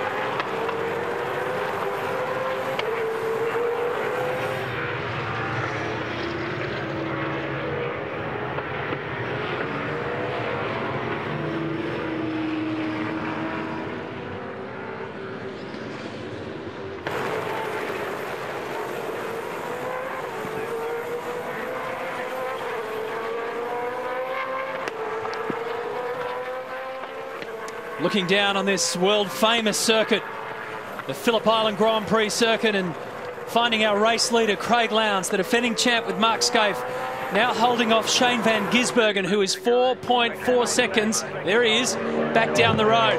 So pretty much the entire length of the front straight. And Lowndes just punched out at 1:35.8 that lap, a 35.9 for van Gisbergen. That's the first time in the recent past that Lowndes has actually climbed back up over van Gisbergen to stabilise the gap at that 4.4 that you just mentioned.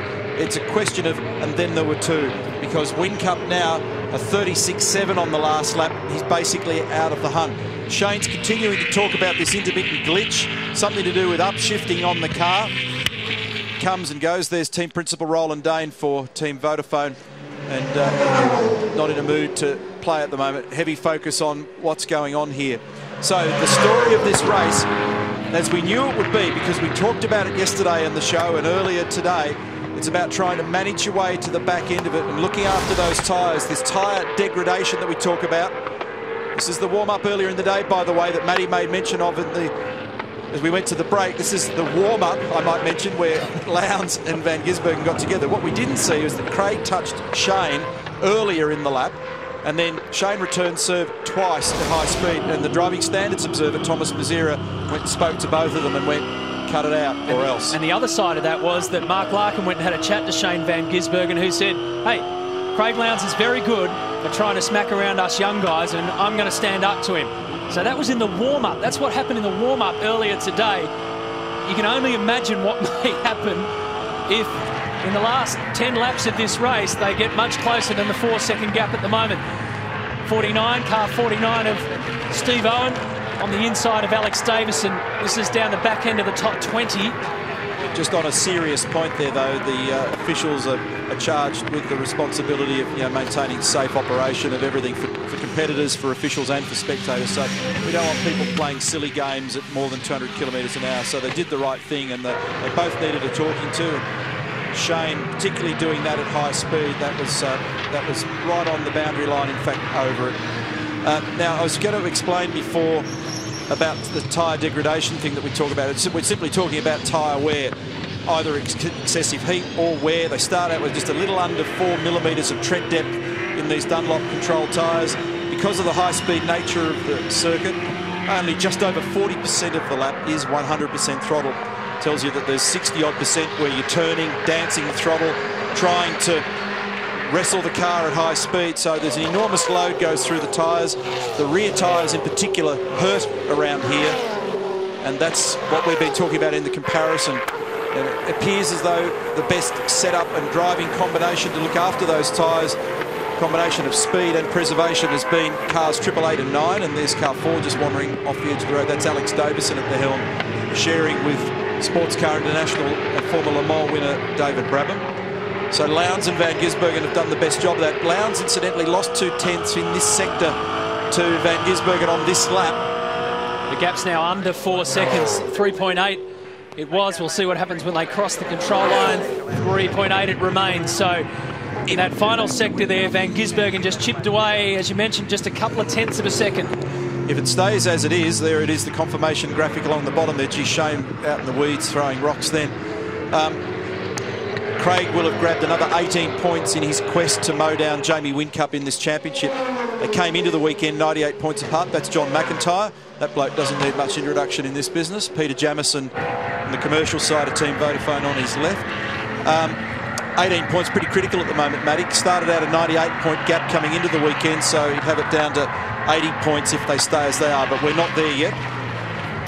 They drifted out to 108 after yesterday's qualifying points haul, so it's still tight regardless, and the traffic here in front of Lowndes may play a further part to this little game, because Lowndes has had to get around, or will have to get around some cars in front of him.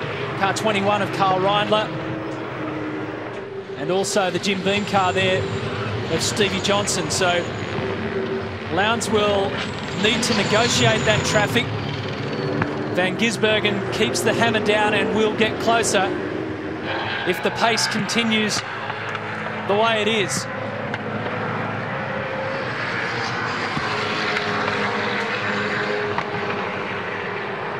He's flying the flag for Ford at the moment, Shane Van Gisbergen. 3.8 to allow, now 5 seconds over Whincup and 10 laps to go. Doing a great job, mate. Nice and smooth. Look after those tyres. The Blue Oval hasn't won an enduro event since Bathurst in 2008.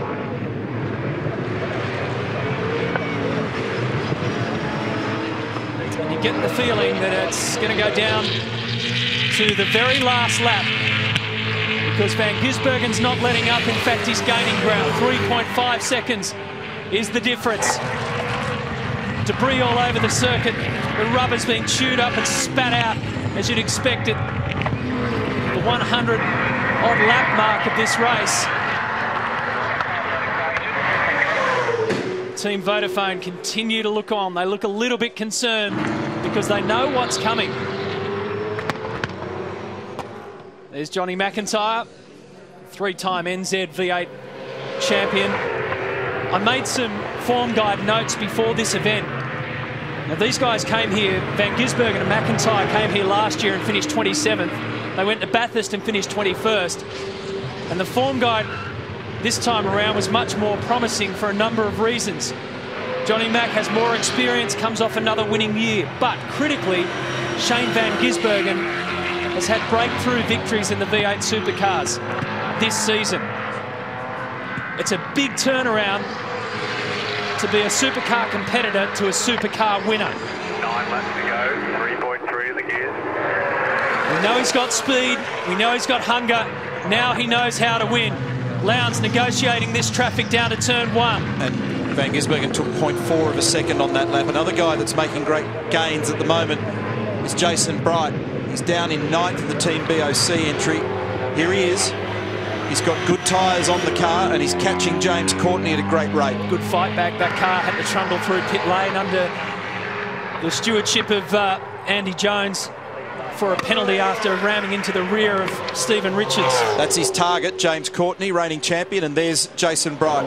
So Courtney last lap did a 37.4, Bright did a 36 even, so nearly 1.5 seconds in that lap alone. And, well, you saw the visual gap. About 4.1 seconds officially, according to the computer, between them. So on that rate, he's going to grab him in 3 laps.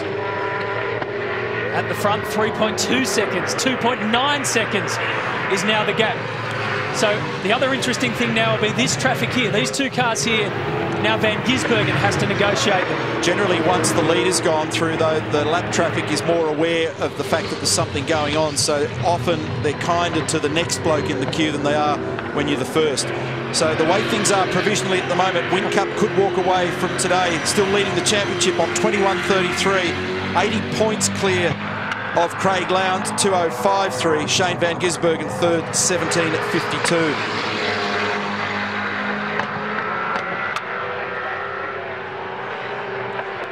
What are the numbers? 136.3 for Lowndes, 136.1 for Van Gisbergen. Another 2/10 peeled out. The gap is 3.1 seconds. Bit of the traffic gone. Reinle makes it a little easier for him. Now car 17, Stephen Johnson opens up the gap. Lots of air there. No time penalty. Now it's on. It's officially on. And literally for young and old. 3.4 seconds is the official margin. Whincup is now 10.8 seconds off the lead. 7 seconds away from Van Gisbergen. So he's just got to manage the best outcome he can here. It's still an important one. He's got a championship squarely in mind. This sort of battle continues to rage between the former teammates and former winners of the LNH. Oh, straight ahead, Tander. Couldn't stop it down at turn 4. There's a gift for Will Davison, 5th to 4th. The smallest of errors. There's something wrong with Van Gisbergen's car. I can hear him on the radio. Build up from passing those lap cars. He was on the radio then, extremely distressed. May have had something to do with those cars, but either way, those lap cars, either way, the gap is now 4.7 seconds. So it's starting to stretch back in Lowndes' favour. It was under 3 seconds just a blink ago. Now it's out towards 5 seconds, the difference. I reckon when he's gone offline, to get around other cars, and you can see rubber coming.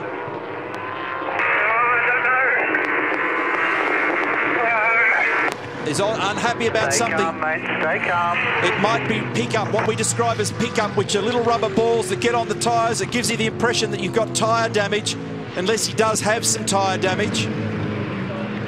We saw a big chunk of... It's not turning, so maybe it's got a drama at the front. Remember, we saw a result change here a couple of years ago with exactly that. It was Craig Lowndes was the guy that got hurt at the time, and the benefactor was Garth Tander. But he's saying it's not turning, it's vibrating, and he's very unhappy. What's the gap? It's now 5.3 seconds. We're 6.8 over Whincup, and we're 5.1 to Lowndes. We've got 6.5 laps to go, mate. Let's just try and manage it. Dave Stewart, wise counsel. He just, because they said, we're ready for it. He said, there's no way I'm coming in. That's how I picked up the message. So they've just laid out for a moment, but they're taking everything back in. Second now is the aim, is the target for this young guy. There's the gap back to third. So this looks like the pressure's off. Lowndes and Scaife, 5.4 seconds. The elastic band is beginning to stretch again. Neil, and we can probably add as much to the drama here as what's wrong with Shane's car as anyone can, because I just noticed Ross and Jimmy Stone, they're not looking at the data, they're looking at the television vision in front of them to just see if, you know, typically that sort of feel from in the race driving seat is a tyre going flat, isn't it? So certainly looks all right on the vision. It might be a bit of pickup. Nice and smooth, Shane, nice and smooth. We're 6.8 over Whincup. We've got 6 laps to go. Could be a bit of pickup, or he may have flat spotted a tyre, or the other, perhaps the third alternative is it's just hurt the tyre with a big long stint and pushing hard, depending on the geometry at the front of that car. It's just total frustration coming out of the cockpit of car number 9. Van Gisbergen's just shouting back a whole lot of nothing in essence, because he doesn't know what's going on. Let's see, you can tell he's got no pace, because Carl Reindler, who he passed a couple of laps ago, is going to climb over him here. So, but really, the fact is, Dave Stewart's right, even a third is a good outcome. You don't need a DNF, so you just got to take it easy, not overload this tyre, try and get the car home. And Dave Stewart has been... To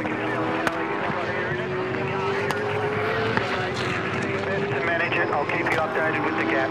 Okay, Dave continues there, and just referencing, I don't know if you picked up the earlier part, what we can see on television. There's John McIntyre. So they're trying to counsel Shane Van Gisbergen just to hold on to that position, because the reference is Jamie Whincup. They think that Whincup has enough to come and fight back and try and get this second position off him. Well, Jamie was about 3/10 quicker to the first timing sector. They're just coming up to the second line now. He's got a long way to go with that, though. But you never know. It depends on how much this lap speed gets compromised in Shane's car, how much he's got to come out of it. What they don't want is a complete tyre fail. So what was a battle to try and take down Craig Lowndes has now become a battle to try and hold off Jamie Whincup. There's a lot of very high-speed curb running around here. We saw it when we were on board with Jamie Whincup's car earlier, just what a pounding the tyre takes. It's easy to cut a tyre.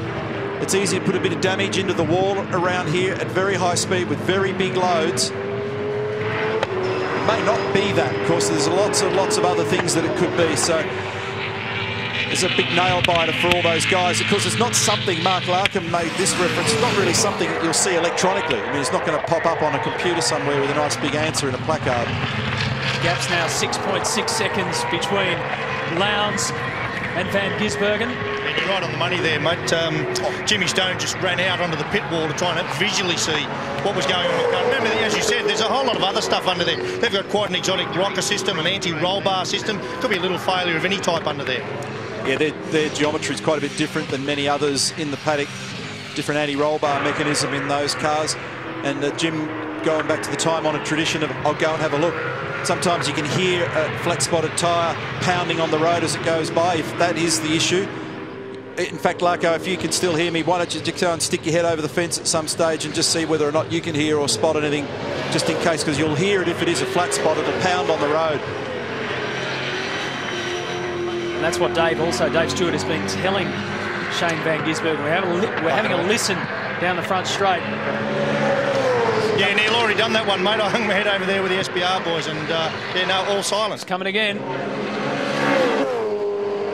When they do have it, Matt and Larko has heard enough of them over the years. It's a real pitter-patter. It's quite a strange thing. But anyway, he stabilised his speed at the moment. And it's preservation for second. That's the main mission for him at the moment.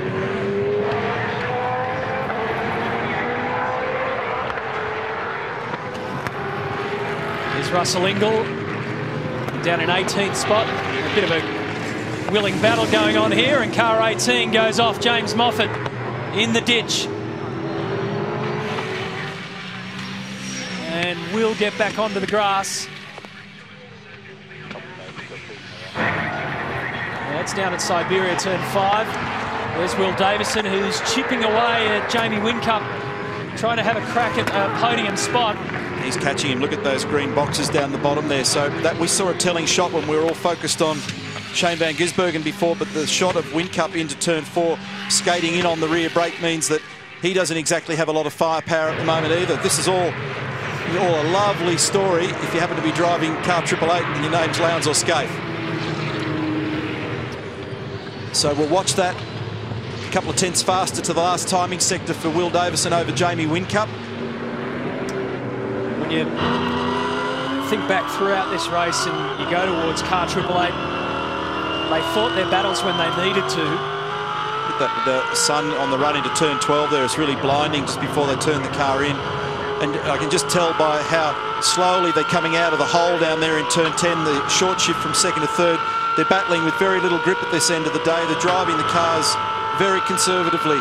Now, lap time. Lowndes 1:37.7. Van Gisbergen 38.5. Whincup 6.9. Davison 6.7. So it's a 7.8 second margin, Lowndes to Van Gisbergen. 3 seconds then back to Jamie Whincup, and we'll check these numbers for you. And then 2.3 back to Will. There they are. There's the leader. Ask and ye shall receive. There it is. Second. The other two cars are out of play, so there is third, car 88, and there is Will Davison in fourth. Who's absolutely got the crosshairs now on car number 88.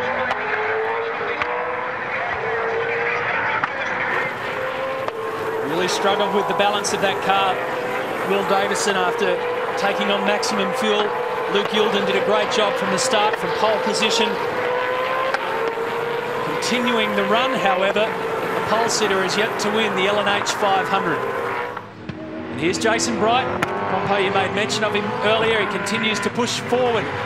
7th spot now for Bright and Jones, starting from 22nd.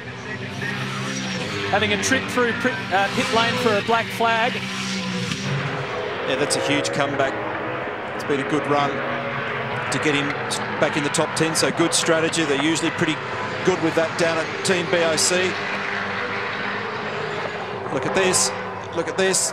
It's all tightening up for the minor placings. Maybe the winner has half got a hand on the trophy, but you wouldn't want to pick second and third at the moment. Van Gisbergen, the blue car. There's Whincup.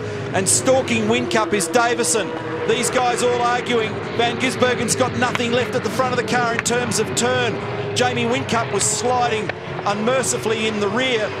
And Davison looks like he's got reasonable balance after talking up the fact that his balance was average earlier in the race. A matter of seconds before Whincup gets this job done on Shane Van Gisbergen and goes up to 2nd spot in the 500. Team Vodafone finished 1-2 at Bathurst last year. We've got Davison coming up behind you as well. But it's been 7 years. We can. We'll still get a very good finish out of this. Just stay nice and calm. 1.5 laps to go. 7 years since a 1-2 finish at the 500. You have to go back to Sandown in 2004, where SBR did it. Now Will Davison having a big look at Shane Van Gisbergen. So Will wants a spot on this podium. And he'll look down the inside off the top of this hill. He's under the wing now. Shane moves a little to the right. Will look. Oh, he's given him one. He's covered him. And now down the inside. 3rd spot for the Trading Post Falcon of Davison and Youlden. Now, the big question here is whether or not Davison's got enough to grab Whincup. 1 lap. 4.45 kilometres will answer that question. Lowndes in control. He's seen off the best of them. Had a terrific battle with Garth Tander. Then he had the youngster charging at him, breathing down his neck. He fought both of those battles off. They weren't easy, but he has held on, and Mark Scaife can afford to shake hands and start the celebrations because it's a 10-second gap. So the minor placings are really still up in the air, although Jamie Whincup has got the foot down from Will Davison. Craig Lowndes, he came good at the right time of the year at the Queensland Raceway with 3 straight wins. This will make it 4 wins in a row. Hasn't been done since mid last year when James Courtney was on a roll. It will mean that Mark Scaife gets his 90th career race win. And if this happens, and it looks like it's going to in a matter of seconds, they remain undefeated in this recent string of getting together in endurance races. It's a remarkable outcome. What has quite clearly become the ultimate pairing in the V8 Supercars. Around turn 12. On to Gardner Straight, 113 laps done. Craig Lowndes and Mark Scaife keep the enduro streak going. Look out, Bathurst, here they come again. Great work, boys. Awesome job, 1-2. And a 1-2 finish as Jamie Whincup and Andrew Thompson celebrate second. Third to Ford Performance Racing, and it's going to go down to the wire. Whoa, Garth Tander gets ahead of Shane Van Gisbergen. Good sit there, mate. It was really hard work, but well done for bringing it home. How's Tander and Van Gisbergen at the end? That was amazing, and an amazing drive from this guy. Scaife, firstly, well done, mate. Outstanding effort. After finishing a stellar career, mate, bit of a dream come true. 3 times you've parked your butt in this car and won 3 races. Oh, look, it's just unbelievable, Arco.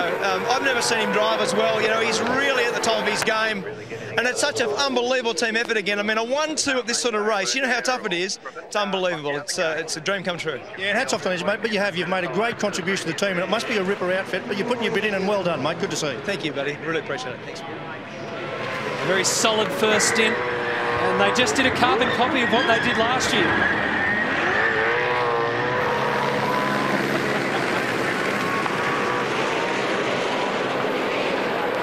Craig Lowndes sending out the smoke signals that Mount Panorama is their next target.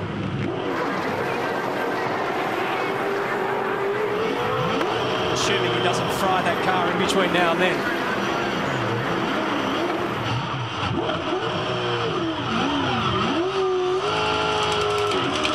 They certainly didn't do it the easy way, because there were times in this race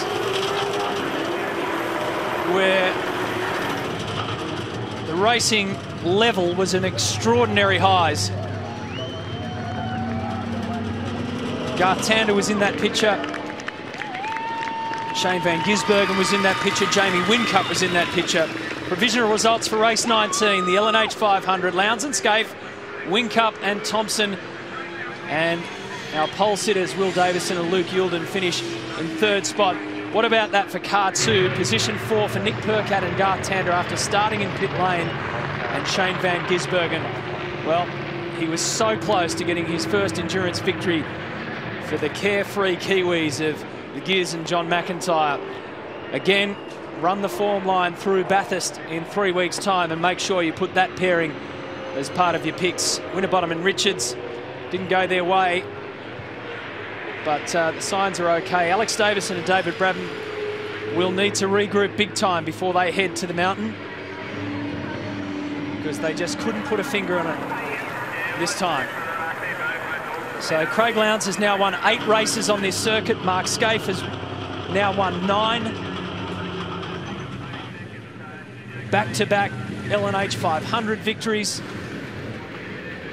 An endurance streak that started here last year, went up to Bathurst and took the Peter Brock Trophy. Come back here and do it again, and they will head once more to Mount Panorama as not only defending champions, but the favourites.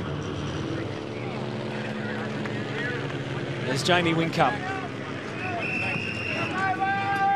Just a slight difference in pit lane when Andrew Thompson couldn't get that door open for the driver change. When Team Vodafone rewind this race and go back, they will see that that cost them enough to leave Jamie Whincup a few seconds adrift. It's a game of inches.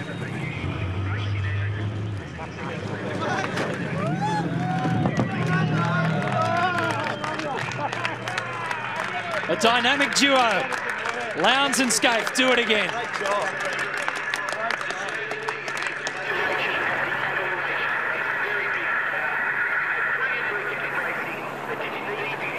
Davison and Percat the leading forward. And a good turnaround too for Ford Performance Racing after a tough run on the soft tyre compound. They were looking for a change, and they got it here in the hard tyre races. Well, Craig Lowndes just celebrating with his team, and Mark Scaife, who's here as well. Lowndesy, congratulations back-to-back. Great job, you boys. No, not bad for an old fart. Couple of great beers. Hey, Matty White was saying earlier, since you two got together, you're undefeated. Nice record. Oh, look, it's fantastic. We both love the place. It's an emotional place, and to drive with him again is sensational. And one more big race to go, boys. One more big one. I think you know which one it is. I do. What do you take away from today? I mean, that's a real milestone to go back-to-back here. Oh, look, it's unbelievable. To have a 1-2 also, Brett, I mean, it's an unbelievable team effort, and the guys have just done an extraordinary job. Outstanding, boys. We'll celebrate on the podium. Thanks, well mate. done. Thanks, Brad. Thanks. Teammate Jamie Whincup and Andrew Thompson as well, finishing in second place. Jamie, you held on, you kept fighting all the way. That's a great result. We find that Mark Scaife. We're going to poke him in the eye. He ran into us at the start and the door wouldn't open. But no, those guys, Triple Eight, Craig and Scaife, they did a phenomenal job. They were the best partnership today. And Tomo, couldn't be happy with him. He handed over the car in first, so I couldn't have asked for any more. Yeah, Tomo, it was a great setup. Well done there early on. Yeah, no, I had a great first sort of 2 stints. So, you know, I was ashamed about that door. Just couldn't get it open. I used my foot to try to jam the thing open. So, yeah, I'm with Jamie. We'll sort Scaife out tonight. Well, good luck with that. Hey, Shane Van Gisbergen gave you a great contest there in the late stages. Yeah, hey, he was quick, but you know, Phillip Island's hard on tyres. Thanks, Larry. Hard on tyres, so it's just hard to make sure you get 40 laps out of it. But fortunately for him, he had a tyre issue. I've been on the receiving end of that a couple of times myself. So yeah, that's the way it goes. Great day, boys. Well done. Enjoy the podium. Thank you. Cheers. At the Ford Performance Racing's Will Davison and Luke Youlden. Guys, well done. Started up the front, then you brought it home for a podium finish. Well done, Will. Yeah, thanks. You know, at the end of the day, this is all we're good for today. So it's a great result for FPR. We've had a good weekend. We've had a pole. You know, Luke led some races early and did an absolutely awesome job. We didn't quite have the speed at certain phases of the race, but the speed at the end of the stints was quite strong. And you never give up. You never say die. We dropped back to 5th, but I hunted a few down at the end there, and we got back on the podium. So wrap for the boys. They deserve a bit of champagne, and obviously Lukey as well. So bring on Bathurst. Yeah, look, it was a great team effort, wasn't it? The two of you have come together fantastically. Yeah, it's working unbelievably well. Like I said, we've known Will for a long time. Used to race against him in Formula Ford, and it's good to be paired up with him now in the trading post AFPR Falcon. It was good to lead some laps there early. Like Will both said, it was unfortunate. We didn't quite have the pace at certain stages there, but we got there in the end. Would you like to taste some champagne? Yeah, bring it on. Why not? Let's go to the podium. Will Davison's moved up a couple of spots in the championship picture as well. He came into this weekend 8th, and he has gone up to 6th. Matty, down here with David Stewart. David, Shane Van Gisbergen's engineer. So close but so far, mate. 13 laps out. We were doing the numbers. We thought he had it nailed. Yeah, look, we had some really good pace there in that last stint. We needed to get some track position, and we did that over sort of the last third of the race. Shane did a great job. Absolutely fantastic. Really disappointed not to be standing on the podium, and I thought, you know, we could have probably taken it to Craig at the end there. But, you know, that's the way it rolls sometimes. Everybody at Stone Brothers has done a great job to get the car to where it is today. And, you know, we're really looking forward to Bathurst. And I reckon you should be, Dave. I reckon you're in good shape. Take it there, mate. Good on you. Thanks, Mark. Great effort from Shane Van Gisbergen and John McIntyre, but Lowndes and Scaife have done it again here at the LNH 500.